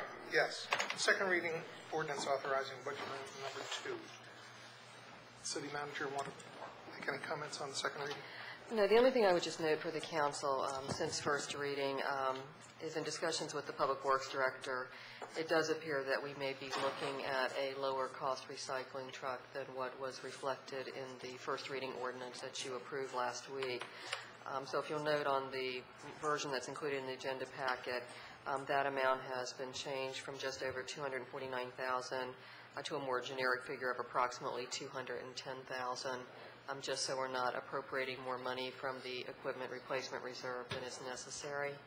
The Public Works Director feels that that amount will be sufficient, and there will be an ordinance actually purchasing that truck before the council next week. And that was the only change since first reading. Okay, and can you remind us what the total general contingency amount is, which is 0.5% of revenues, but is that about? It's roughly about $97,000. Okay. So this would be using $23,000. $23,000 of the $97,000. Correct. Okay. The only other thing I would just note very quickly is I think last week there was a question about how general contingency account monies could be used. In the cover sheet for the first reading ordinance, I had referenced unanticipated operating expenses. That was actually, the operating was my addition. It's not what actually is in the city charter. I did review this issue with the city attorney's office, and they're very comfortable with the use of the general contingency account monies for this purpose. Okay. Would somebody like to introduce the second reading? Introduce it. I'll introduce it. Second. So that was moved by Councilmember Siemens and seconded by Councilmember Robinson. Any further discussion? I just have a question back to the truck. So would the truck be, would all recycling be commingled together, or would it be separate? I think that's actually, I mean, I guess the Public Works Director could either address it this evening. That is an issue I think she was prepared to discuss with the council next week. So I'll leave that to the council's discretion, whether you'd like her to come forward now and make some comments or just discuss the matter next week. I guess the point I would just bring up is that, you know, we spend a lot of time gathering recycled materials, and the equipment you buy might have an impact on how you operationalize or actually collect that material, and that you may be able to do it more efficiently, and so there may be a cost benefit to that where we would then save on staff dollars. And knowing that budgets are tight, we need to be thinking about those sorts of trade-offs. I'm not an expert in recycling. I get a lot of comments from residents about different ways it could be done. I think in the past the county has used blue bins like our yellow bins for paper, and the trade-off of that versus paper bags and what's more efficient, and the waste of everyone having to have those paper bags also. So I just think we need to think through those things, and I just don't want to be in a situation later on where I'm told, oh, well, we can't do that because we bought this truck. So that's my only concern. Ultimately, that decision will be the council's when you approve or don't approve the ordinance that is before you next week purchasing the truck. I think the only decision this evening for the council, just as a reminder, is whether or not you wish to appropriate money. Clearly, depending on what type of truck you elect to purchase, that may have some impact on whether the amount in this ordinance is correct or not, but that's not something that could not be amended at a later date either. I think it would be helpful if the Public Works Director could just tell us what the intent with this truck is, given the amount of money that she's looking at, so that we have a sense of that. It may be an issue, it may not be an issue. Yeah, not to spend too much time on it, lest you hear the whole presentation for next week. But it's actually because it's in a state of flux right now. We have in the past relied heavily on Montgomery County for processing facility. Basically, the county's processing facility in Gaithersburg is what we use for 90% of our material. We also use some private haulers. They are dedicated to a segregated split stream recycling where they have got a paper or a fiber stream and a commingled bottles and can stream. That is not going to change in the foreseeable future for Montgomery County. They're invested in that. Their collection contracts, which go for 7 years, and they're about to go out to bid again in February for another 7 years, all are predicated on a segregated recycling collection stream. Jurisdictions around us are taking a slightly different take.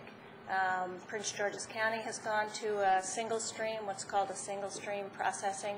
Basically, everything is put into one container, your bottles and cans, your paper, all your recyclables together in one. And then the processing facility is built to manage that type of mixed together type of materials. Howard County, Anne Arundel County, Prince George's County, they've all gone to a single stream processing facility. Montgomery County is sort of the lone holdout in terms of the segregated stream. And we can get into the details of that, pro and con, and I could talk for hours about that. But at any rate, that's the reality of the situation. Oftentimes, jurisdictions go to single stream as a way to enhance participation, make it simple for residents to participate, and increase the amount of materials that are ultimately collected. However, with that, you've got a high degree of waste. Basically, when you're mixing things together, you're going to contaminate some stuff that's going to end up in the waste stream. All things being equal, we're currently in negotiations with jurisdictions outside of Montgomery County to see if they'll contract with the city for allowing us to use their single stream processing facility. We've gotten very favorable responses so far from both Prince George's County, Howard County, and Anne Arundel County. So we're currently in negotiations. All those facilities are run by Waste Management. Montgomery County's facility is not. It's run by a separate corporation.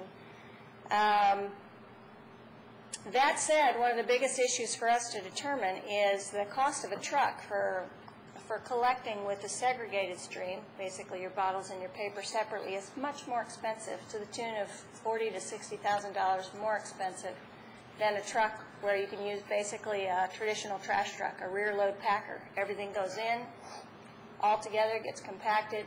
You can carry a lot of material, a lot of weight, and it's significantly less expense.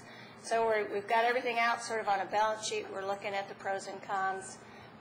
And we're still in a state of great discussion amongst our staff and amongst the department about which way to go.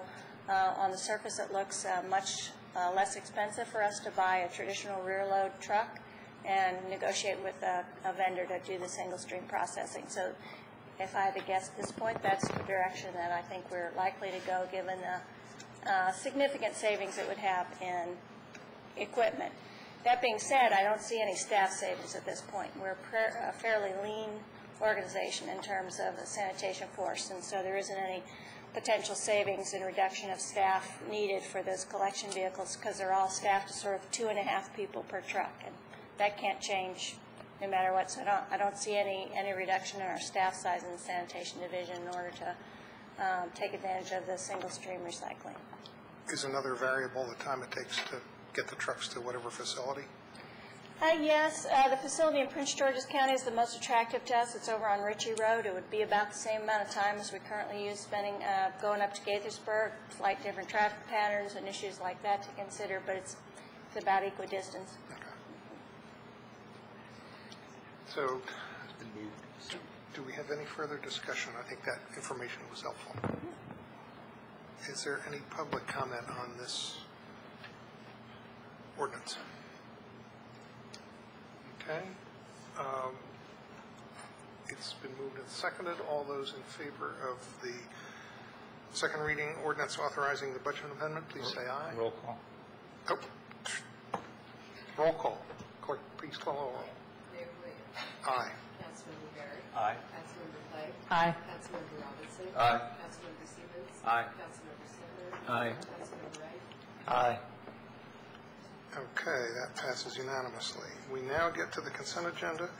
Councilmember Siemens. There's too many S's. Councilmember Siemens has requested that consent agenda item A be pulled for discussion, which we will do as soon as we pass the remaining items, unless anybody wants to pull B or C. And if you do, then we got no consent agenda. Okay, so we have a consent agenda consisting of items B and C. Those are single reading ordinances rescinding ordinances and authorizing slight replacement ordinances. So all those in favor of the consent agenda, please say, no, we have to do it's a single reading, we have to do a roll call of the consent agenda. Will the clerk please call a roll? Mayor Williams. Aye. Councilmember Barry. Aye. Councilmember Clay. Aye. Councilmember Robinson. Aye. Councilmember Siemens. Aye. Councilmember Singer. Aye. Councilmember Wright. Aye.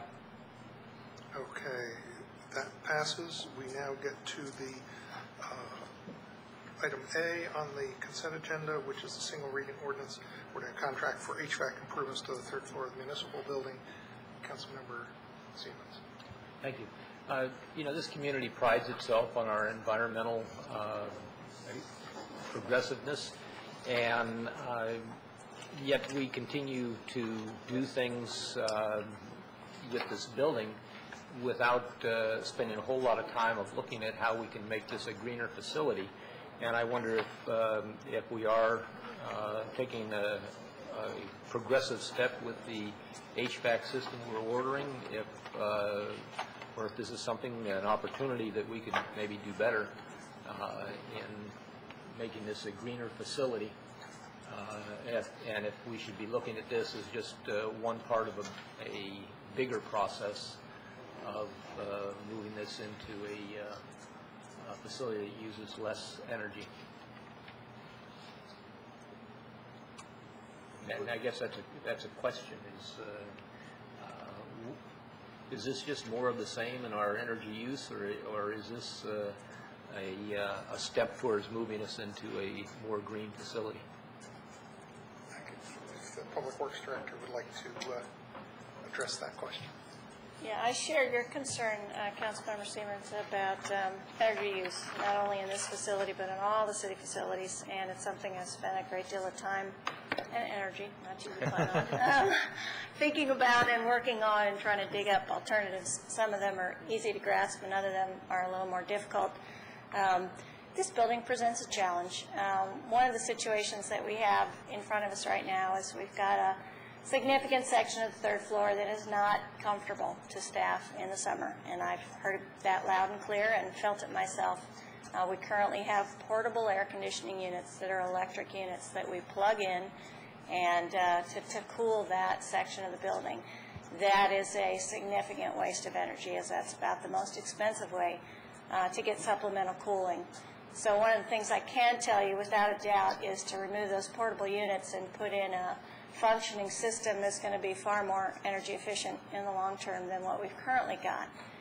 However, what we what we've been advised by the folks that do this for a living, the mechanical engineers that have come in, evaluated our system, taken a look at sort of where we are with what we have, is that we've got some infrastructure within our building that's just not capable of meeting the cooling needs. Our chilling system in and of itself, the compressors, the swamp coolers, the fan units, they're able to do the job. The problem is our piping system between the units just is not of the age anymore that can move the quantity of coolant material from the chillers and the compressors to the fan coil units to get the cold air out.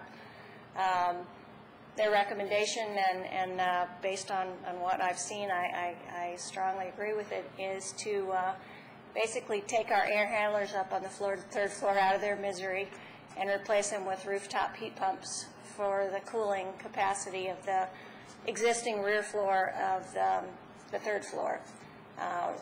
Heat pumps are generally an efficient model. These are all spec'd to meet Energy Star standards, so they're compliant with Energy Star. They are efficient models. They do meet the recommended SEER and EER standards, so we are purchasing equipment that is deemed efficient. They'll basically provide the cooling that's needed in the back of that building. In addition, what we found is that the cable office, which uses a significant amount of equipment, a lot of cable equipment, a lot of computers, is hot all the time. And in fact, we've had problems because it's gotten so hot in there that it's fried some components. So it's a significant concern for us to keep that particular office, 2 rooms in particular, cool enough. And they're in a world of their own. They're not operating like the rest of the building, so they really need a separate system to sort of keep them cool and keep the equipment running.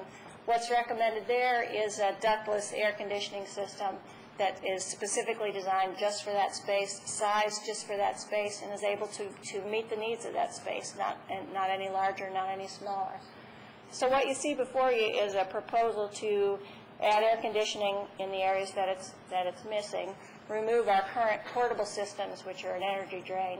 And then the next step, the next logical step will be to take a look at our existing infrastructure in this building and say, okay, we had a chiller system that used to do the whole building. Now it's just down to maybe a half of what it used to cool. And what do we need to do with that? One of the things I have shared information-wise is there was some wisdom back in 1996 when we put in that chiller system. It's a very efficient system, which is one of the reasons that we chose it. And it is like no system I've ever seen, which most systems have a 2-phase, you can go low or you can go high. This actually has 4 different phases that it can jump to. So there's 4 fans, and you'll see them in the rear of the building when you come in. If you ever wonder what those 4 different fans are, those are the different phases. You hear here periodically? This is the air handler that you hear here. It's a sound that you don't hear inside the building, but it basically works with the compressor and ramps up depending on the cooling needs of the building. So we have 4 fans as well as 3 different swamp coolers. The swamp coolers are what reduce the humidity from the air. So we have a system that's really geared to step up, truly step up, and go from a low need situation to a moderate, to a more, to a higher situation. So I'm less concerned about the chiller system that we currently have being overloaded and oversized for this facility, because it really was designed to be able to be stepped up and phased based on the need. So in a traditional situation, if you had a chiller that was put in to cool this whole building, and now we've pulled different pieces off and we're now cooling them with different rooftop units, you would end up with a system that goes on for 15 minutes, off, on, off, on. It'd be an incredible waste of energy. We don't have that with our current system. We have a chiller that's really able to stay up at a moderate pace if it needs it, and then if we have those 90 or 100 degree days, it can ramp up again. That's not to say that we won't be taking a look at that. There may be a point at which it no longer becomes effective to have the type of chilling system that we've had in the building anymore. Just 2 other real quick questions. One is you said that the recommendation is, and you itemized some things for the 3rd floor and the cable office, and those are the recommendations that are embodied in this purchase? Yeah. And then secondly, what I'm understanding you to say is that We're not approving this to apply a Band-Aid that we would replace if we were to go to an energy efficient redo of the HVAC, but this is something we would keep and we would just replace the other portions. And in fact, the new systems of the building are largely cooled with rooftop units, so we'd be creating some consistency with the existing new structure.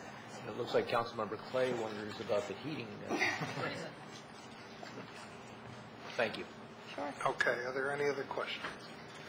Is there any public comment on this ordinance? Seeing none, will the clerk please call the roll? Mayor Williams. Aye. Councilmember Barry. Aye. Councilmember Clay. Aye. Councilmember Robinson. Aye. Councilmember Stevens. Aye. Councilmember Smith. Aye. Councilmember Aye. Wright. Okay, that passes. We will move to our work session item, which is the Safe Tacoma Progress Report. Get there in my packet. Would the city manager like to introduce this?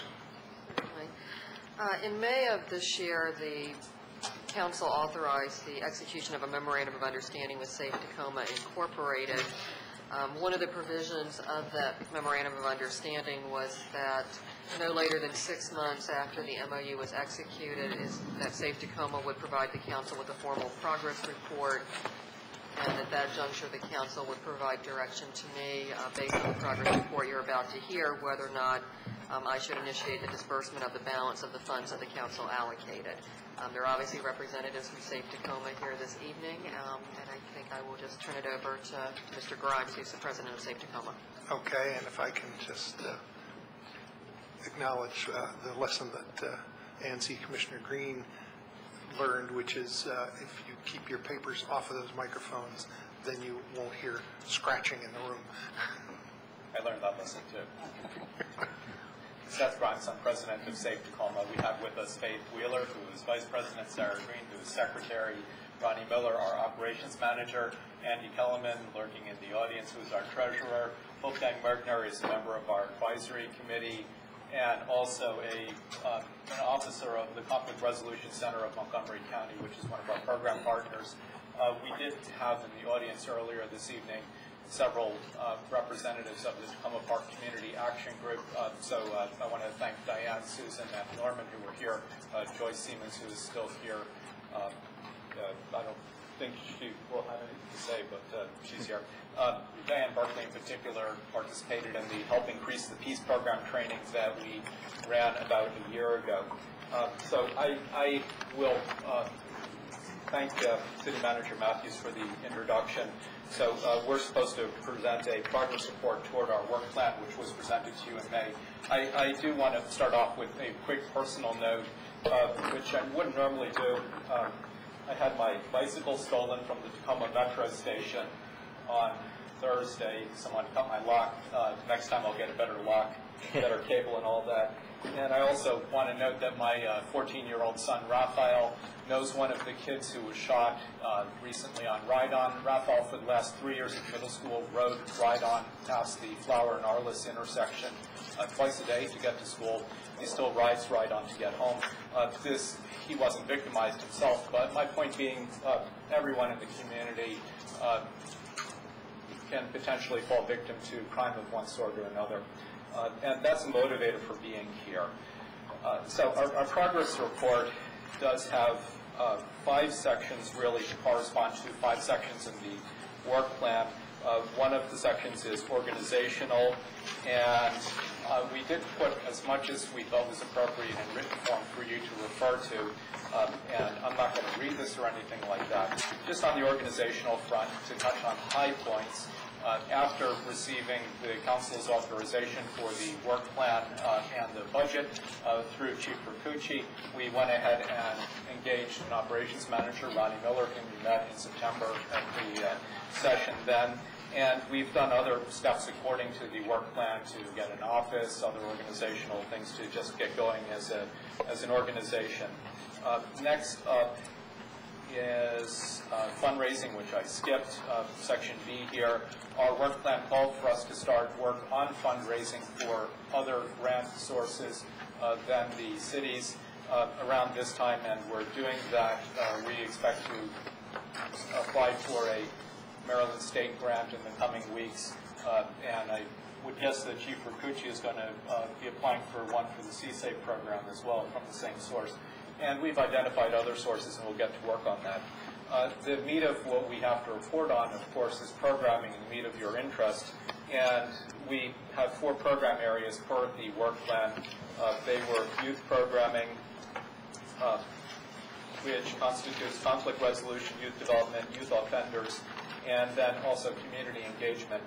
Before turning it over to some of my colleagues, I'll mention on the youth offenders, there's a short section on that. That was programming that would target youth offenders to try to help them stay out of trouble once they've been into the juvenile justice system. That is not something that we had contemplated starting before now. We contemplated starting it toward the end of this year, the beginning of next year, so we don't have anything to say about that. For conflict resolution, I'll turn it over to Faith Wheeler. Thank you, council members.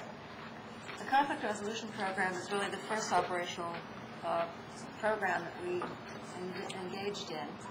And we've started it off over a year ago with sponsoring 3 participants in an initial program that's already undergoing in Washington, and had a good result in as much as we had a stellar participant who became in the next workshop that we ourselves sponsored in November. He was in fact an assistant facilitator. So that was quite a good outcome. So in November and then again in February and March, we've held 2 workshops of 10 participants each. In November, it was held at the Tacoma, D.C. Community Center, and in February and March, it was held at the Tacoma Park, Maryland Community Center. And this past summer, we held, we went into a different format, really, and wanted to expand our reach and engage more people, more young people, really. And so we held 7- and 8-week sessions in the Tacoma, D.C. Community Center, and also in the Tacoma Park, Maryland Community Center, with programs with sports campers and also with counselors. Those were experiments. They were brand new, help increase the peace program. Had not engaged in that kind of format before. The conflict resolution program is very experiential, and that seems to be a new notion to a number of people. I think people tend to expect something rather didactic, as though sitting in a classroom and having somebody lecture at you. This is completely different. It's totally experiential. And that notion, that format it took quite a while for the managers of the particular community centers to understand. But they were nonetheless supportive and helpful, and eventually understood just what it was about. And the participants, in fact, I think benefited in spite of the fact that it was off to a little bit of a shaky start. I happened to run into one participant on the bus and struck up a conversation, and she was in a 3-week nursing program. And she said, well, you know, a lot of people need this conflict resolution program. And it helped me a lot in my nursing course. So I had to stop and think about how to deal with people instead of my usual way. And so I thought, well, that's a sample of one, and hopefully it's replicated by other participants as well. We are looking forward to continuing with conflict resolution with the basic course, which is roughly 2.5 days, perhaps in some different formats, splitting it in two sections. And then our idea, basically, is to be able to have a multiplier effect so that we will produce trainers, or facilitators, I should say, in a training and facilitators workshop, which is the second part of the conflict resolution program. And we hope to be doing that within the first half of next year. Have enough of a base of people who have gone through the basic training and interested in moving forward. You'll be interested to know that in the February-March workshop held here in this building, 8 of the 10 participants said that they really would like to go on and take the Training Facilitators program. So that will help us expand our reach as we develop facilitators to conduct more of the conflict resolution programs. Let me add about the summer programs. You'll see in this progress report toward the top of page 4. We had our trainers, Monica Magliesi and Jacob Stone, both of whom were affiliated at some points with Conflict Resolution Center of Montgomery County. Jacob was working there over the summer, and Monica had formerly. We had them write a report that included lessons learned from the experiences in the summer camp programs. It's a very frank report. We didn't include it in the agenda packet, but it is available on our website for you to read. They give some stats here about the goals that were accomplished. I'll emphasize that it was a frank report. You might find it interesting reading. Next, I'll assume that you'll have questions about everything after we're done, okay? Next, Ronnie, why don't you talk about youth development? Okay, good evening. The youth programming plans that was outlined in the work plan was basically based on partnerships with the Tacoma Park Community Action Group and the Tacoma Park Recreation Department and the Community Center in D.C. But based on the statistics that almost all of the street and property crime that occur in our focus area are committed by youth, we felt that it would make sense for us to focus our efforts on youth issues. So therefore, in partnership with the Maryland and D.C. Community and Recreation Centers, we've developed a Rites of Passage program that targets youth aged 13 through 17. We're currently in the development stages of creating the pre-apprenticeship program in partnership with the Tacoma Park Community Action Group. With the Rites of Passage program, what it is a program that will empower the youth in the focus area with the knowledge and skills and abilities to successfully transition from adolescence through adulthood. They would be involved in experiential exercises, discussions, and workshops, and it's designed to facilitate, build, and strengthen the life skills that are crucial to their development, such as social, emotional, personal, physical, and civic. The program, which is going to be offered for boys and girls in Tacoma Park, Maryland, and for girls currently in Tacoma, D.C., is scheduled to begin on November 19th and the 20th, respectively.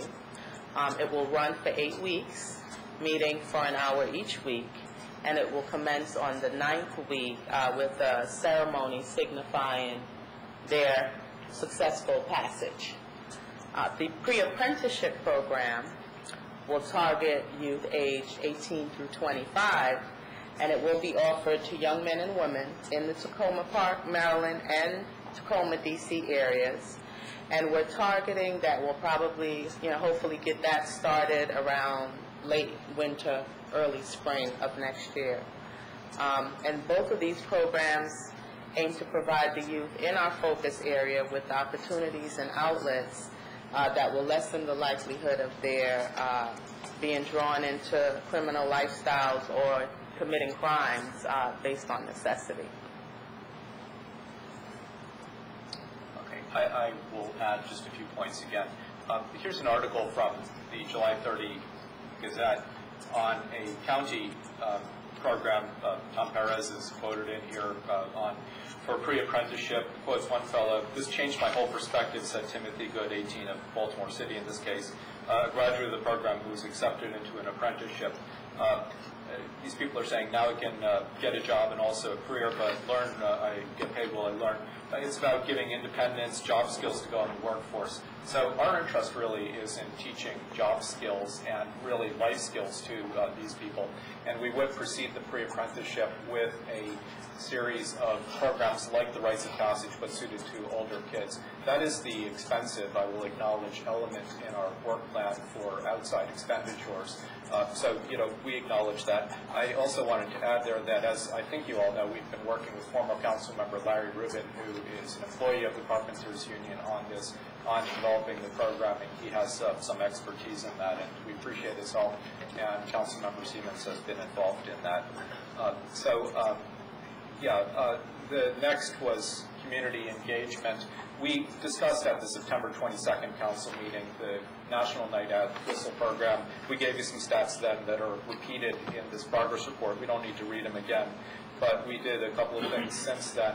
One is we invited people who took whistles and gave us email addresses to complete a survey, and there are a few stats from that survey in here. A few notable stats were that 70% said the whistle makes them feel either a little safer or one said much safer. And 55% said that the area around the Tacoma Metro Station is safe only during the day. That's interesting. 15% said safe only during rush hours. 20% said not safe. People also gave us an idea about what they found were the biggest vulnerabilities around the Metro Station. Ronnie, do you want to say something about the second whistle distribution that we had? We had our second whistle distribution last Thursday, November 6th, in which we gave out about over 150, almost 160 whistles. We received the registration sign-ups back from those individuals, and basically 21 individuals are interested in joining Citizens Patrol. 23 would like to arrange a police home safety inspection, and of course we'll forward their information to the appropriate police departments. 76 would like to join the Alert Tacoma email list. 26 also stated that they would consider volunteering with Safe Tacoma, and 53 are interested in conflict resolution programming. Okay. One of our metrics for our community engagement program was the number of people we did get to sign up for various things, including home inspections by the police, joining various patrols and other activities and so on. We also had, for that matter, people who would attend community crime forums and so on. We have a realization here that, and this applies not only to public safety matters, that it's often very difficult to get people to come out to meetings. They'll come out to meetings on crime issues when something pretty bad has happened, or if something new has happened, like we get a new chief, which I hope we won't have that occasion for quite a long time. So we're taking a more targeted approach to maybe give something to people, but in exchange for information and for commitments to get involved in community issues. We don't need to ask them to come to meetings that they're not going to come to, for the most part. We want to ask them to get involved in ways that they're very comfortable getting involved in. So the whistle program gets safety whistles into people's hands, and we hope they'll never use them, but maybe they will come in useful. But it also is part of our community building effort around public safety. Another element of our community engagement is what we call neighborhood safety perspectives. We gave that to you in the council packets on September 22nd. We've done a couple of things there. We've done some of the physical assessments of conditions and so on. And we heard what you said. For instance, Councilmember Clay noted that she wouldn't want to be sending letters to people who don't have their porch lights on. Well, that was a very good point. So we collected statistics on numbers of houses. And what we would hope to do is change people's approaches to, like, leaving their porch lights on by essentially targeting everyone. So we've had discussions with the police department about distributing safety flyers on a periodic basis. We have one from the police department on home safety that will be distributed in the Philadelphia Eastern neighborhood in the coming weeks with our newsletter. And in other Old Tacoma neighborhoods, we're trying to make contacts with people in those neighborhoods to distribute those things door to door. So we'll try to change attitudes, based on what we learn in some of these safety assessments in maybe not completely a direct way. On the other hand, when we notice stuff like street lights that are out, we can try to take care of that kind of thing directly. So we've done the assessments in Tacoma Park, we expect that is the physical assessments. I haven't yet given those results to the chief or the public works director because we sort of haven't figured out what to do about some of that. Some of the things that we reported are things that we wouldn't do anything about, like leaning street signs. That seems to be the norm rather than the exception. Anyway, we recorded them all the same. And we did conduct an attitude survey, and part of this was not only to find out, do you feel safe, but what specifically makes you feel unsafe and do you think can be improved? We're sharing access to the survey responses with the chief, who has graciously said that that Kylene will, the crime analyst, can spend some time helping us with the analysis. And as of this afternoon, I think, I don't have it in front of me, we had something like 118 responses, and I hope they'll prove useful. So I think that's it about the neighborhood safety assessments and community engagement. We're doing our best to try to reach out to people, get names, get people involved with specific things they can do other than just coming to meetings, and try to get to work with the police to get information out. And I think that wraps up all that we have to say by way of a progress report. Otherwise, we gave you a copy of our October monthly report, which we provide to the police representatives on both sides. It includes the funding balances and so on. As of October 31st, there was still nearly $14,000 left from the Tacoma Park allocation. Ronnie had been working for half-time for the first 3 months. As of October, we moved her to three-quarters time, so that's going to be chewing up more money. We do have our budget out through the end of our fiscal year, which is September 30th, and we have, assuming that you grant us the rest of the funds that have been budgeted, we should be well covered there. And as we mentioned at the beginning, we make the transition to fundraising through grants and other sources than the City of Tacoma Park. So thanks, and we'd be very pleased to take questions or comments or whatever. If I can first just comment that you noticed that all the street signs are leaning. You should have noticed that they're all leaning in one direction, left, so that they match the community. That's where you stand. Well, point of view, yeah. And I was happy to see the report that you gave us today. It answered some of the questions that I had about community engagement, but I guess what I would just ask is if you're happy with the extent that you've engaged the community in the different ways that you've engaged the community, or if there are other things that you see that you would like to do, or any other approaches. It sounds like you've recognized some of the difficulties, but I'm just wondering if there's any other ways that you're thinking that you might like to head. Always learning. We're always learning, I think, and that's part of this experiment, which is quite new.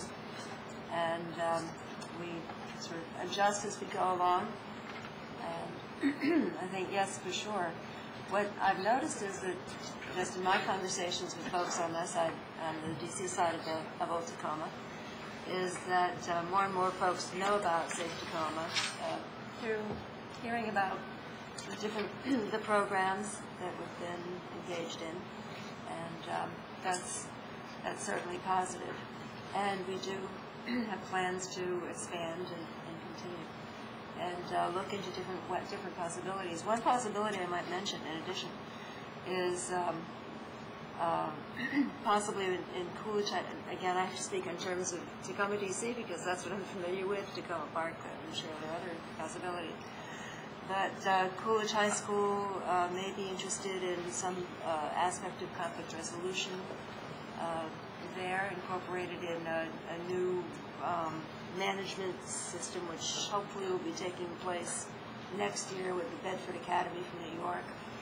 We're looking into the possibility of rites of passage program with Tacoma Elementary School, with our brand new principal, who is wonderful and is reaching out to the community, which is a very new experience for us compared to the past several years.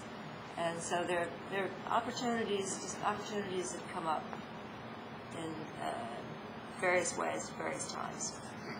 Thanks. My colleagues have questions. have some comments. I continue to have a fundamental objection to the structure of Safe Tacoma within the city of Tacoma Park. I had this objection when it first came up, and was told a bunch of things, including, this is really going to be focused on crime prevention, and this wasn't going to be a project that went off in lots of different directions, and it was all going to be about this community organizing in response to crime prevention, but it seems to be moving in other directions other than what was even talked about it the first time when I initially objected to it, and felt like it was a lot of money and had some equity issues with it. But, at the base of this is that as an elected official, it's my job to spend money on behalf of the citizens of Tacoma Park, and this continues to feel to me like a project that we've given money out without a grant competition, without a notice of funds that was available to different people in the city of Tacoma Park, and that it was a giveaway at a time when emotions were running really high about a spate of on-street muggings in Ward 1. And I think it got expanded a little bit into Ward 3 and a little bit into Ward 4 to get some more political buy-in. But I still feel like fundamentally the way I'm seeing the materials come forward to the council is kind of antithetical to how I see the role of city government and the role of policymakers and my role as somebody to safeguard the taxpayer dollars. And the other thing about that is the city is so small. So, I find a lot of the things that you're engaged in interesting, and they're good projects. Giving the whistles out to the people at the Metro is a good project. Different things about the youth engagement is a good project. The community organizing and getting people to come out to meetings and getting people to sign up for the citizen patrols, that's a good project. So it begs the question to me, if this is a good project that we're going to put forth as a priority for the city of Tacoma Park to engage in, why aren't we doing it in the entire city? And so that's part of it. I am concerned to hear that you're going to compete for the same funds that our CSAFE program is competing for, because another one of the things that was said at the initial meetings is that this would not have any kind of a negative impact on CSAFE, and there wasn't going to be any competition with CSAFE. And I don't know if anybody else remembers that, but I remember that being a very clear, distinctive line when that went forward. So we talked initially that this was going to be a crime initiative. It seems like a youth program. And, I like the youth program, so I'm, of course, intrigued by the various youth program elements, and they sound interesting and engaging, which is great. But I still have to match that, whether or not I like it, and I think it's great. There are a lot of things that I like and think are great, but that I couldn't promote the city spending tax dollars on, especially when it wasn't something that was being offered to all folks. I see $1,000 for a employment training program with the Carpenters Union that was going to be targeted to kids in the Safe Tacoma Initiative area. Did I see that correctly? Is that a correct interpretation? That's about $1,000 per kid, and this is targeted to kids in the Safe Tacoma Initiative area? The cost to the Carpenters Union was $9,000 for 10 or $16,000 for 20. Okay. We would do half and half, DC and Maryland. The point you raise about who participates is a very good one, and it's one that we've dodged, basically. We're not turning people away if they're living outside of our area, because our criteria are that they have something to do with Old Tacoma, our focus area. They use the transit facilities, they work there, they live there, and basically everyone in Tacoma Park, if you take everyone with a grain of salt, uses the farmers market, the metro station, and so on. And we'll give you a list of, for instance, of addresses of people who took our whistles, and you'll find plenty of people in your ward. It's not about my ward, because I have to tell you that if members of my ward came to me and said, hey, Colleen, we want $75,000, and later we're going to tell you what we're going to spend it on, and then later they came to me and they said these were the things that they were going to spend it on, I'd have to say no. I'd have to say I can't support that. And I think that So let me make a couple comments, and I'll tell you why I would say no, and then I'll just be done with my comments.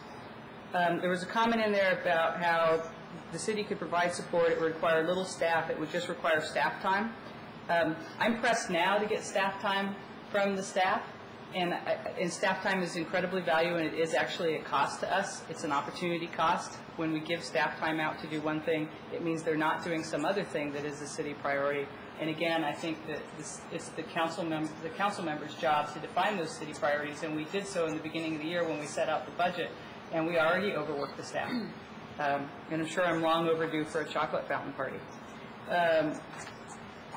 I'm also curious about the plans to expand, because I continue to be concerned that the council is going to be, that eventually what's going to happen is you're going to come and you're going to say, look, we've had this person on for half-time or three-quarters time or eventually full-time, and now we have this momentum and we really want you to continue to fund it. So let me tell you the reason why I would say no if Ward 2 constituents came to me and asked to do the same project that you're running. I would say no because I think that the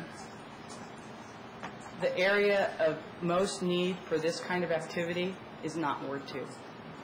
I would have to venture that it's Wards 4, 5, and 6.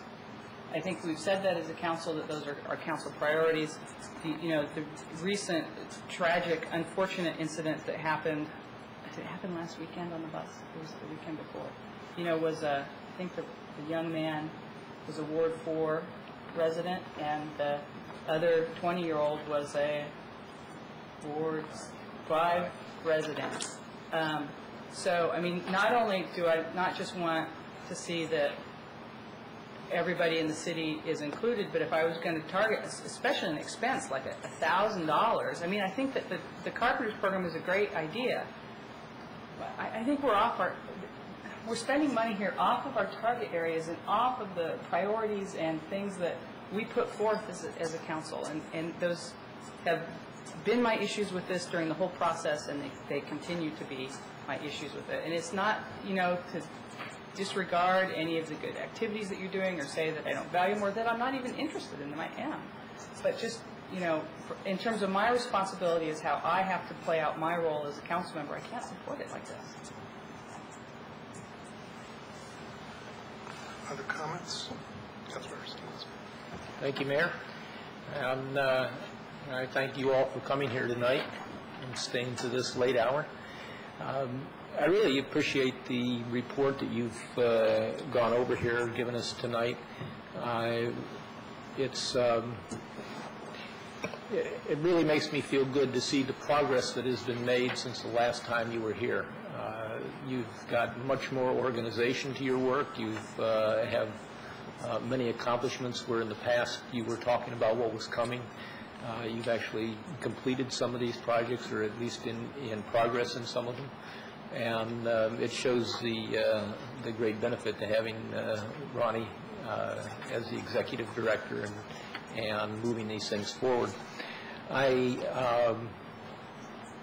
I know that, as you mentioned, that you're partnering with the Tacoma Park Community Action Group on several of these things, and I think one of the areas that you overlooked in answering the mayor on community engagement is the work that you've been doing with the Tacoma Park Community Action Group.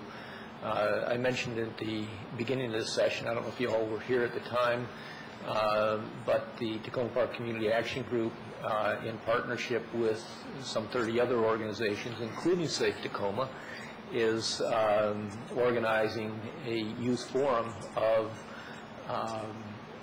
young people from the local schools here in Maryland, and that includes Blair High School and Tacoma Park Middle School and some of the other schools here in the area. And that has included the principals from those schools. And so I know that the community engagement that you're doing here in Maryland, which is my special interest, is really ramping up. And I know that your participation in that, I think, is much appreciated. I hear Councilmember Clay's concerns, but I look at Safe Tacoma and the work that you're doing. I was, hesitant in the beginning with what your original request was. Maybe I got caught up in the emotions at the time, but I think having made that commitment, I felt like we needed to follow through on that commitment and give you guidance on what we expected out of it. And I see from your report that you're responding to that guidance and addressing the interests of this council. The thing I like about Safe Tacoma is I see it as kind of a model project for a different way of doing business and addressing the crime concerns. It's certainly a different approach than what our police department is expected or able to do, and it's a different approach than what is being used in the CSAFE program in the Tacoma-Langley Crossroads area. And I look forward to seeing the results of this model because, as Chief Rakucci has told us, the police cannot do everything on their own. It takes the community involvement really to help decrease crime. And I see the types of programs that you've talked about here with the pre-apprenticeship program and the conflict resolution. And some of the other things as being a different approach than we have used here in Tacoma Park in the past to addressing the crime and seeing if we can lower crime. I look forward to seeing the results. As you mentioned, I was involved some with the pre-apprenticeship program. I went out and talked with the Carpenters Union about what they have to offer. I think it's a very positive approach to taking some young men and women who are in a position of not having the skills and yet entering adulthood, giving them a very positive alternative. Yeah, it's different. It's a little bit more costly than not doing it, but it might be a whole lot less costly than letting them enter into some of the alternatives that some of our young people are choosing, and that is a life of crime. I think the $1,000 is a whole lot less than probably it costs us the first time they get arrested. So I'm interested to see how this progresses. I'm not interested to see you come back and say, okay, we want a big chunk of money again next year. I'm really interested in seeing you follow through on your fundraising, because it's something that's going to need to do some fundraising to get keep the program going. And I think Councilmember Clay's concerns about not competing with CSAFE is a legitimate concern, and I would expect that you would coordinate with Chief Rakucci so that he feels comfortable that he doesn't have two projects that are running against each other, but projects that are at least in the fundraising aspect working cooperatively. Thank you. Councilmember Robinson. Thanks for coming, guys. I don't have much to add, but I'm not averse to using city funds to have good works and social services provided out in the field. Not averse to that at all. And I'm reminded, I'm thinking about how we spend our money in other departments in the city, sometimes wishing that the services would be more out in the field. And so you're doing that. You're putting the services out in the field. And I'm a little unclear on what the numbers mean that you bring back to us, or what the analysis means. This the beginning, and I don't know what our expectations are when it comes to spending money that we have in this way for reducing potential of crime or reaching out to kids. I'm a little bit at sea on what we ought to expect. But I like the approach, and I'd hope that you are building a model so that other areas can be served if it's appropriate. I can't help comparing what you're doing with what's going on in rec, and I'm wondering, well, how much bang for the buck are we getting in the money, the dollars spent in this endeavor, as opposed to the dollars spent for recreation. I mean, they're different beasts, but at the same time, we're reaching out directly to kids with a hope of having a direct impact and reducing behavior that we don't want to see in the future. And in rec, I don't know. Anyway, I'm intrigued. I don't have answers. I'm looking for more, but I'm intrigued by what you're doing. Thank you. Can I interject? The Rites of Passage program that would start next week in Tacoma Park, Maryland, is cooperative with the rec department here. Ronnie would teach the girls' sessions, or lead the girls' sessions, and Okeen Gaston, who is a rec department employee, would do the boys' sections. Do you want to say a little bit more about how that would work, just briefly? Basically, it's the same curriculum, just tailored to the male-female aspect of it. I'll facilitate the girls. He will facilitate the males, and at certain times we'll come together to do different activities. I've been working with him as well as Alexandria Wilson to develop this whole program. She felt that there was a definite need here for that sort of program, so that's when we decided to come together and do it, as a team. Thanks. Other comments or questions? Could I just, Yeah, go ahead. I was just going to interject something. I think that we all have agreed we're not police and that we're not going to duplicate what the police do. But that living in communities, as you do, as I do, that you see a deficit someplace. And one of the deficits that I have certainly seen is the way kids and adults, black, white, whatever, interact. We see deficits in the way kids resolve problems with each other. And having attended one of the conflict resolution workshops, I think that there is an enormous opportunity there to really find a way of making us better neighbors and dealing with some crime issues, not all of them obviously, but dealing with a lot of issues in a proactive way that will make this community a better place to live. And I think it is a very difficult thing to pull off. But I think this is an approach that we have made a commitment to develop, and I think that at some point, fairly soon, I think it's something that is going to be of value to this community that can be duplicated elsewhere. And we'll be able to say to people, don't do it that way, we already do it that way.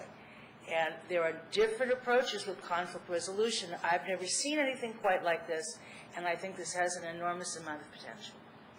Thanks. Councilmember Ray. First, I want to say thank you to all of you for volunteering your time. I think you've put in an incredible amount of effort into this for a number of years now.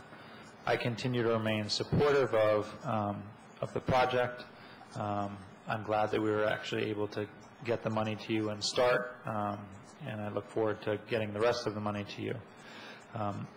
I do think that some of the issues that Colleen raised are very justified, and I think the way I think about this is sort of that for each individual communities or community within Tacoma Park or area, there's going to be problems or issues that come up, and we should really figure out a way to fund and engage the community to help solve those issues. So that may be different in around the metro, which includes Ward 1 and Ward 3, and I think rightfully is stretched a little bit into Ward 4, versus up at the crossroads or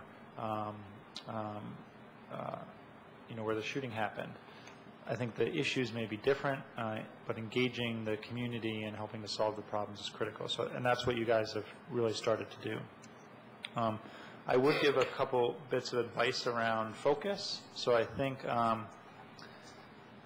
all the research about crime, long-term crime prevention does talk about addressing opportunity and instructing, giving youth more opportunity and providing programming for youth and conflict resolution, all those sorts of things.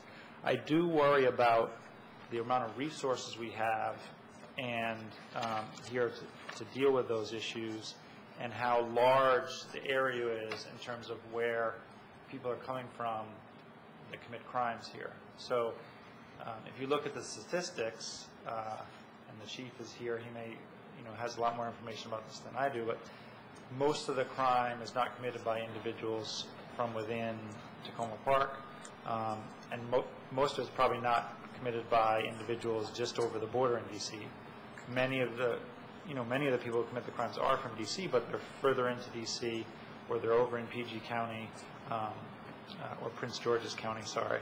So I worry a little bit about the ability to, through conflict resolution or the youth engagement piece, to be able to really, with the resources we have, create enough of an impact on the catchment area of where the individuals are coming from committing the crime. So that's a little bit of a concern of mine. I'm not saying we shouldn't do those things. It will help with crimes by individuals that are from Tacoma Park or from the Tacoma, D.C., but that's not the majority of where the crimes are being committed from. And I would like to see more of a focus on the community engagement. So I went back and looked at the work plan, and there's talk in there about realizing that to get more patrol participation, or to get people to do safety analyses on their house and stop leaving their screen doors open, or do even more drastic things, that it's really going to take more one-on-one interactions.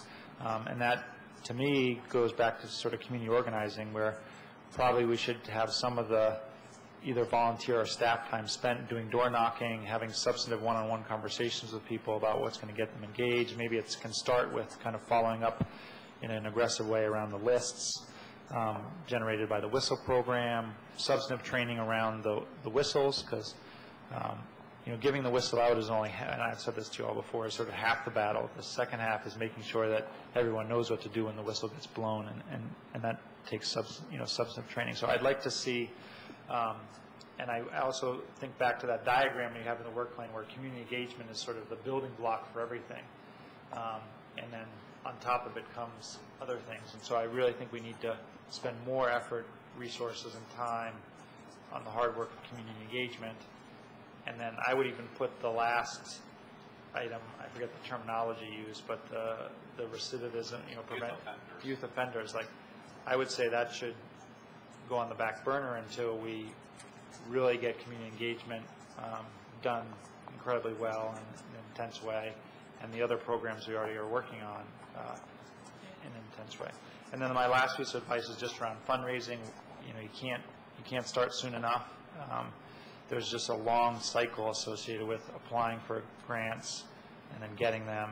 And I think it's good that you're starting. I am also concerned about the conflict with CSAFE. But I think if I remember, the number on the grant is pretty small. It's like $3,000 or something like that. There are actually 50 grants of up to $3,000. So right. We'd be one of 50 applicants, and presumably CSAFE would also. But my point more is we're going to need to go after some $10,000, $15,000, $25,000 substantive grants to replace the seed money, which is what I view the city money as, because I, like Colleen and Terry, would not be supportive of giving another substantive amount of money or large amount of money from the city. But I see this as a seed grant. So those are my comments. May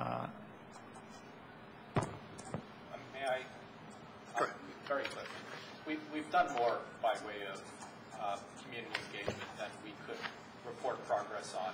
We've had conversations with Pastor Mark Reiner at the Tacoma Park Presbyterian Church, with individuals at the Seekers Church. Ronnie is going to be meeting, you said, with someone from Trinity Episcopal on Piney Branch Road in the district. That hasn't come to... Yeah, these haven't come to fruition yet, but we're trying to leverage the community institutions to get out to individuals and so on. We just don't have anything that we can report by way of progress. And,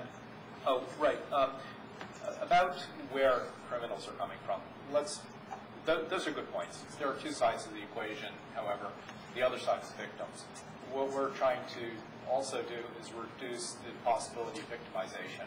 That's what trying to get people to put their porch lights on, about carry safety whistles. That's what that's all about. You know, my friend Lauren Taylor does these courses on self-defense targeted to women, young women, and so on. It'd be great to, and that's about staying out of trouble or diffusing situations. It's great to be able to do that to reduce victimization, and that's something where there's no question about where the people involved are. Yeah, that's why I think we need more. I think more of that's going to be as a result of the kind of community engagement piece. And I would love to see, you know, one of the things probably a failing in the MOU and the work plan is we didn't talk about, there's metrics in there, but we didn't say what does success look like. So we have a metric, but, you know, does a metric mean, you know, is it 50 new people participating in patrols? Is it 100? Is it 1,000? You know, so there's no like number in there. And I think one good thing for you all to do would be to really think about what success looks like, and then be shooting towards that. Because I think it's great to have more conversations with members in churches and have ongoing conversations, but really the rubber hits the road when you get people to be engaged in a more substantive way, whether it's in a patrol or in a safety training or that sort of stuff. Councilmember Berry. Yes, thanks for coming, and I continue to support very strongly the program. I think Terry touched on this, but it's absolutely true, and that is $70,000, while not an insignificant sum of money, pales beside the cost of a single offender who gets into the system, where over the course of a lifetime it can be hundreds of thousands of dollars of public expenditure, if not millions. And that doesn't even include the costs to the victims and other members of society. So the 70 grand is always a good investment, and it sounds like you are spending the money in a prudent fashion. But as the other colleagues have indicated, and it seems it comes down to a dual focus. One is the population, the pre-offender population that you're reaching out to.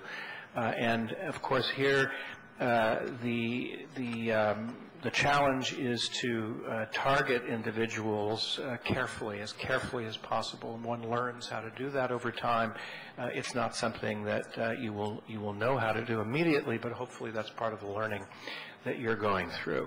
The second major thrust, it seems to me, is the target hardening, and this includes the porch lights, but more than that, it includes reaching out to every household within this area, wide area of your work, and making sure that they get the information about how to keep themselves safe, how to cooperate with their neighbors, how to communicate with the police. Very important. And you have built-in metrics there because you have households and you have businesses in your service area, and you can make it a point to touch all of them multiple times. In looking for the offender population, you know, maybe one needs to look a little more broadly, and it seems to me that, you know, one area to look at is the number of citations that the Metro Police are giving. This is the transit system police are giving in this area, not just Tacoma Station, but maybe a little bit further south to Fort Totten and up the line to Silver Spring. How many are they giving out? And would those individuals who get these things, which are not for serious crimes, but can be minor crimes that foretell a propensity maybe to do more serious things later on, and working with that population might be useful for you.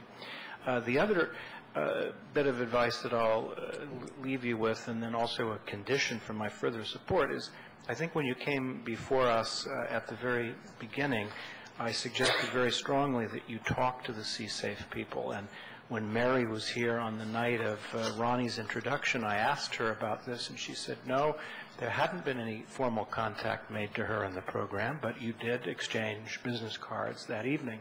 So what I will suggest very strongly to you this time is that you meet regularly with her, because even though, as Terry pointed out, it is a different model, there are similarities. There's a lot of knowledge and intelligence that's been developed over years, and there are many similarities between the kinds of things that the CSAFE program has learned and what you are learning, and what both of you can be better if you share that information and that learning. So I will place a condition on my further support and release of the additional money, and that is that you formally meet together for your own benefit at least once a month to share information and knowledge. And with that condition, I'm happy to support the release of the additional funds, but will also suggest strongly in this time of very tight budgets that even though I think these investments are important, crucial, and in the long run are very cost effective, it would be wise, as you are doing, to move as quickly as possible towards self-sufficiency in the form of other grants and income for the program. Thank you. If I can just follow up on your point toward the end there about the about your condition for the release, my sense was that what we need to do tonight is to give the city manager our approval or our disapproval of disbursement of the remainder of the funds. And I think they heard your condition, but I think at this point it would be a promise to do that, not a condition, because we need to kind of move on that tonight. And the sense I get from the group is that we direct the city manager to go ahead and disperse the remaining funds. The other piece of that I hear from my colleagues is that that dispersal will generally bring to an end the dispersal of funds, and then wish you good luck in going from there and gaining additional funding. I certainly would entertain additional proposals, as I would from any other group, but I would just set the level of expectation that it'll probably be a higher hurdle for anything additional. I'll point out that Chief Rakucci is our grant monitor so far as the City of Tacoma Park is concerned. He is given the responsibility delegated by the council to approve our expenditures and supervise our progress. We're aiming to meet with him on a monthly basis. I think we've done okay. Ronnie even sends her weekly management reports to him at his request, and he's your instrument to make sure that we do things like meet with CSAFE. You should tell us, yeah, we'll do that. I can promise that. But you do have a mechanism for guiding our operations until the termination of the memorandum of understanding. And just to add, I saw Mary Saturday at the Governor's Crime Prevention Summit, and she and I were actually talking and bouncing ideas back and forth on different things that we could possibly do together. So that's going to happen. I'm with Terry in that I entertain other requests, but not necessarily commit to them now. Okay. So, thank you. Thank you. Thank you. And we have one remaining item, which is discussion of ordinance amending the Code to revise the stormwater review fee and permit fee. We've worked on this a couple of times already, and my feeling is that we can probably do what we need to do for tonight in fairly short order, and then we can adjourn to go upstairs and discuss things with the city attorney. So, welcome back to the table for what, item number 3 or 4 tonight? Yes. I was in front of you in September to look at a first reading draft ordinance amending the fee structure. And if you recall, in our cover sheet covers this.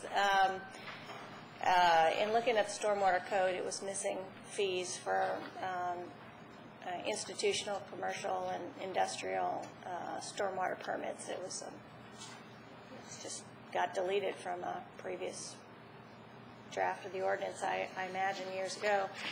So we were successful in April and then made effective in May to add the fee structure from what we proposed based on what were the existing fee structures in the rest of the ordinance.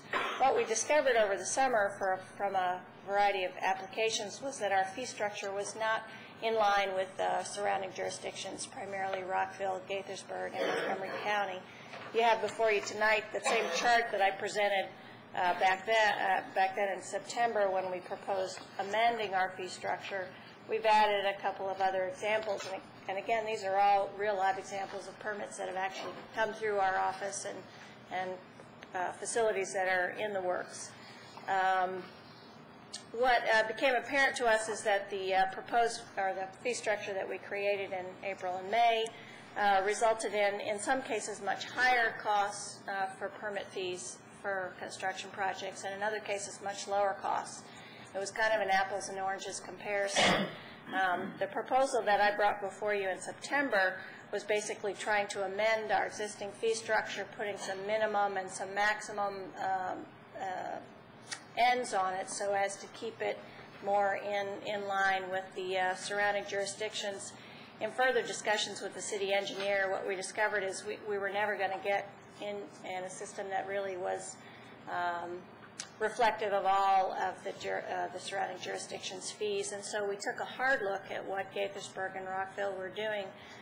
Basically, as I presented back in September, their fee structure for permits, and this is not review or anything else, but for stormwater permits themselves, was a percentage, 10% of the actual stormwater construction costs themselves. And that's the cost estimate is created by the engineers that design the system. It's a number that they're coming up with for their client anyway, so it's not a difficult piece of information to get. Of course, it's not a receipt or a reimbursement. It's just an estimate of the cost proposal based on their experience and their expertise.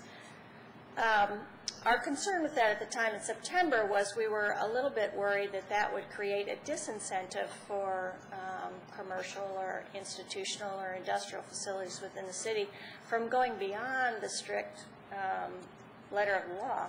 And in fact, what we're trying to do is encourage innovative thinking in stormwater management. So what the city engineer went back and started working with was an idea where we would replicate the model of permit fee structures that Rockville and Gaithersburg have, but we would add a little Tacoma Park twist and try to create a way to provide an incentive for those permittees that felt they were able to, based on the site constraints and their own budgets, to enhance and enlarge their stormwater provisions by exceeding our code language. So what we've brought before you tonight, and why we're doing this in work session discussion, is because we had sort of started down one path, discovered that it really wasn't get us where we wanted to go, and we've sort of regrouped, and now we're presenting to you an additional option for your consideration. And so what you see in front, on that back sheet, if you take a look at each of the four examples, is a cost estimate of the permit fees in our current code and a cost estimate of the fees as we propose in the changed code. And again, it's very much in line with the surrounding jurisdictions because it mirrors their process. The piece that we've added to it is to provide the ability for an applicant to get up to 50% of the permit fees, which, and we're talking some significant money in some of these cases, returned to them if they exceed our code requirements. And I wanted to just say a little bit, and I know the hour is late, and this is more detail than anybody can absorb in one time, but our design criteria, our permit criteria within our stormwater management code is dictated by the state of Maryland. We use their design manual, and our code itself is created around the model code that the state had recommended. So our stormwater code mirrors the state's model. The design criteria within the code are those that match the state model. And they list out variety of methods and means to reach the stormwater controls that are required by our permit standards. Some are structural, some are non-structural. Basically, what we're going to try to propose is a fee structure that keeps us in line with the surrounding jurisdictions, but also adds the ability for the city engineer in reviewing a case-by-case application to say, not only have you met our design criteria, but you've exceeded it because you're going to put on a green roof, or you're going to have porous pavement in your parking lot, or you're going to do some type of infiltration that's above and beyond the code because they want to enhance their project, they want to advertise their green feature, they want to do the most they can do, and then we'll be able to work with them to rebate up to 50% of that permit fee to encourage and enhance what we're actually getting on the back end of that once the facility is constructed. Once all the pipes and stones and bricks are in place, we want to make sure that what we have is not just compliant with the law, but to greatest extent exceeding that, so that we'll have better water quality from the stormwater aspect in the end of that. Sounds like a good approach. Comments? Councilmember Seaman. Thank you. This last week I had the pleasure of attending a Maryland Municipal League meeting, and a guest at the meeting was the Secretary of Environment from the state of Maryland, whose name I forget at the moment, but he was very complimentary of Tacoma Park and our stormwater management and our work to do better. And he held us up as an example of what he wished that all communities in Maryland would adhere to, and yet recognize that that we too have room for improvement.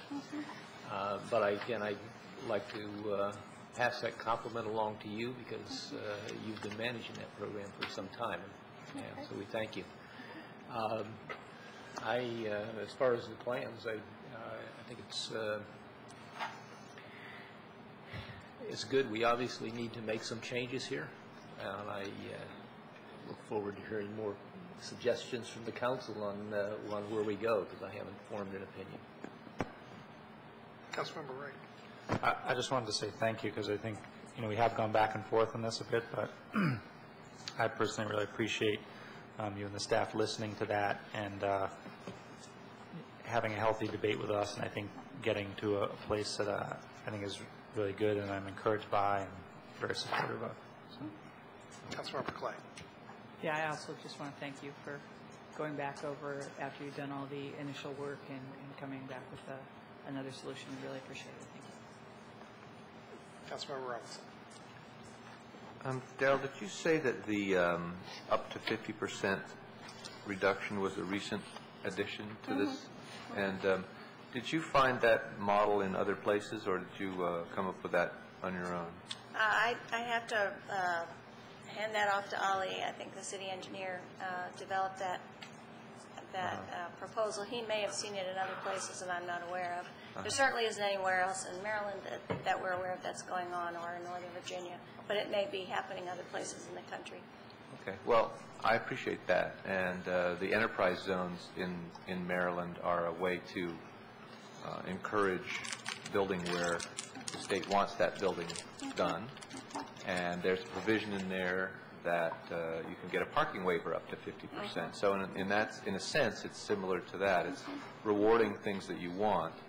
And I personally like that as a general approach in government, and rewarding the things you want and penalizing the things you don't want. And in a sense, that's what we ought to be taxing people on, is things we don't want. So I commend you on that. And thanks to Ali.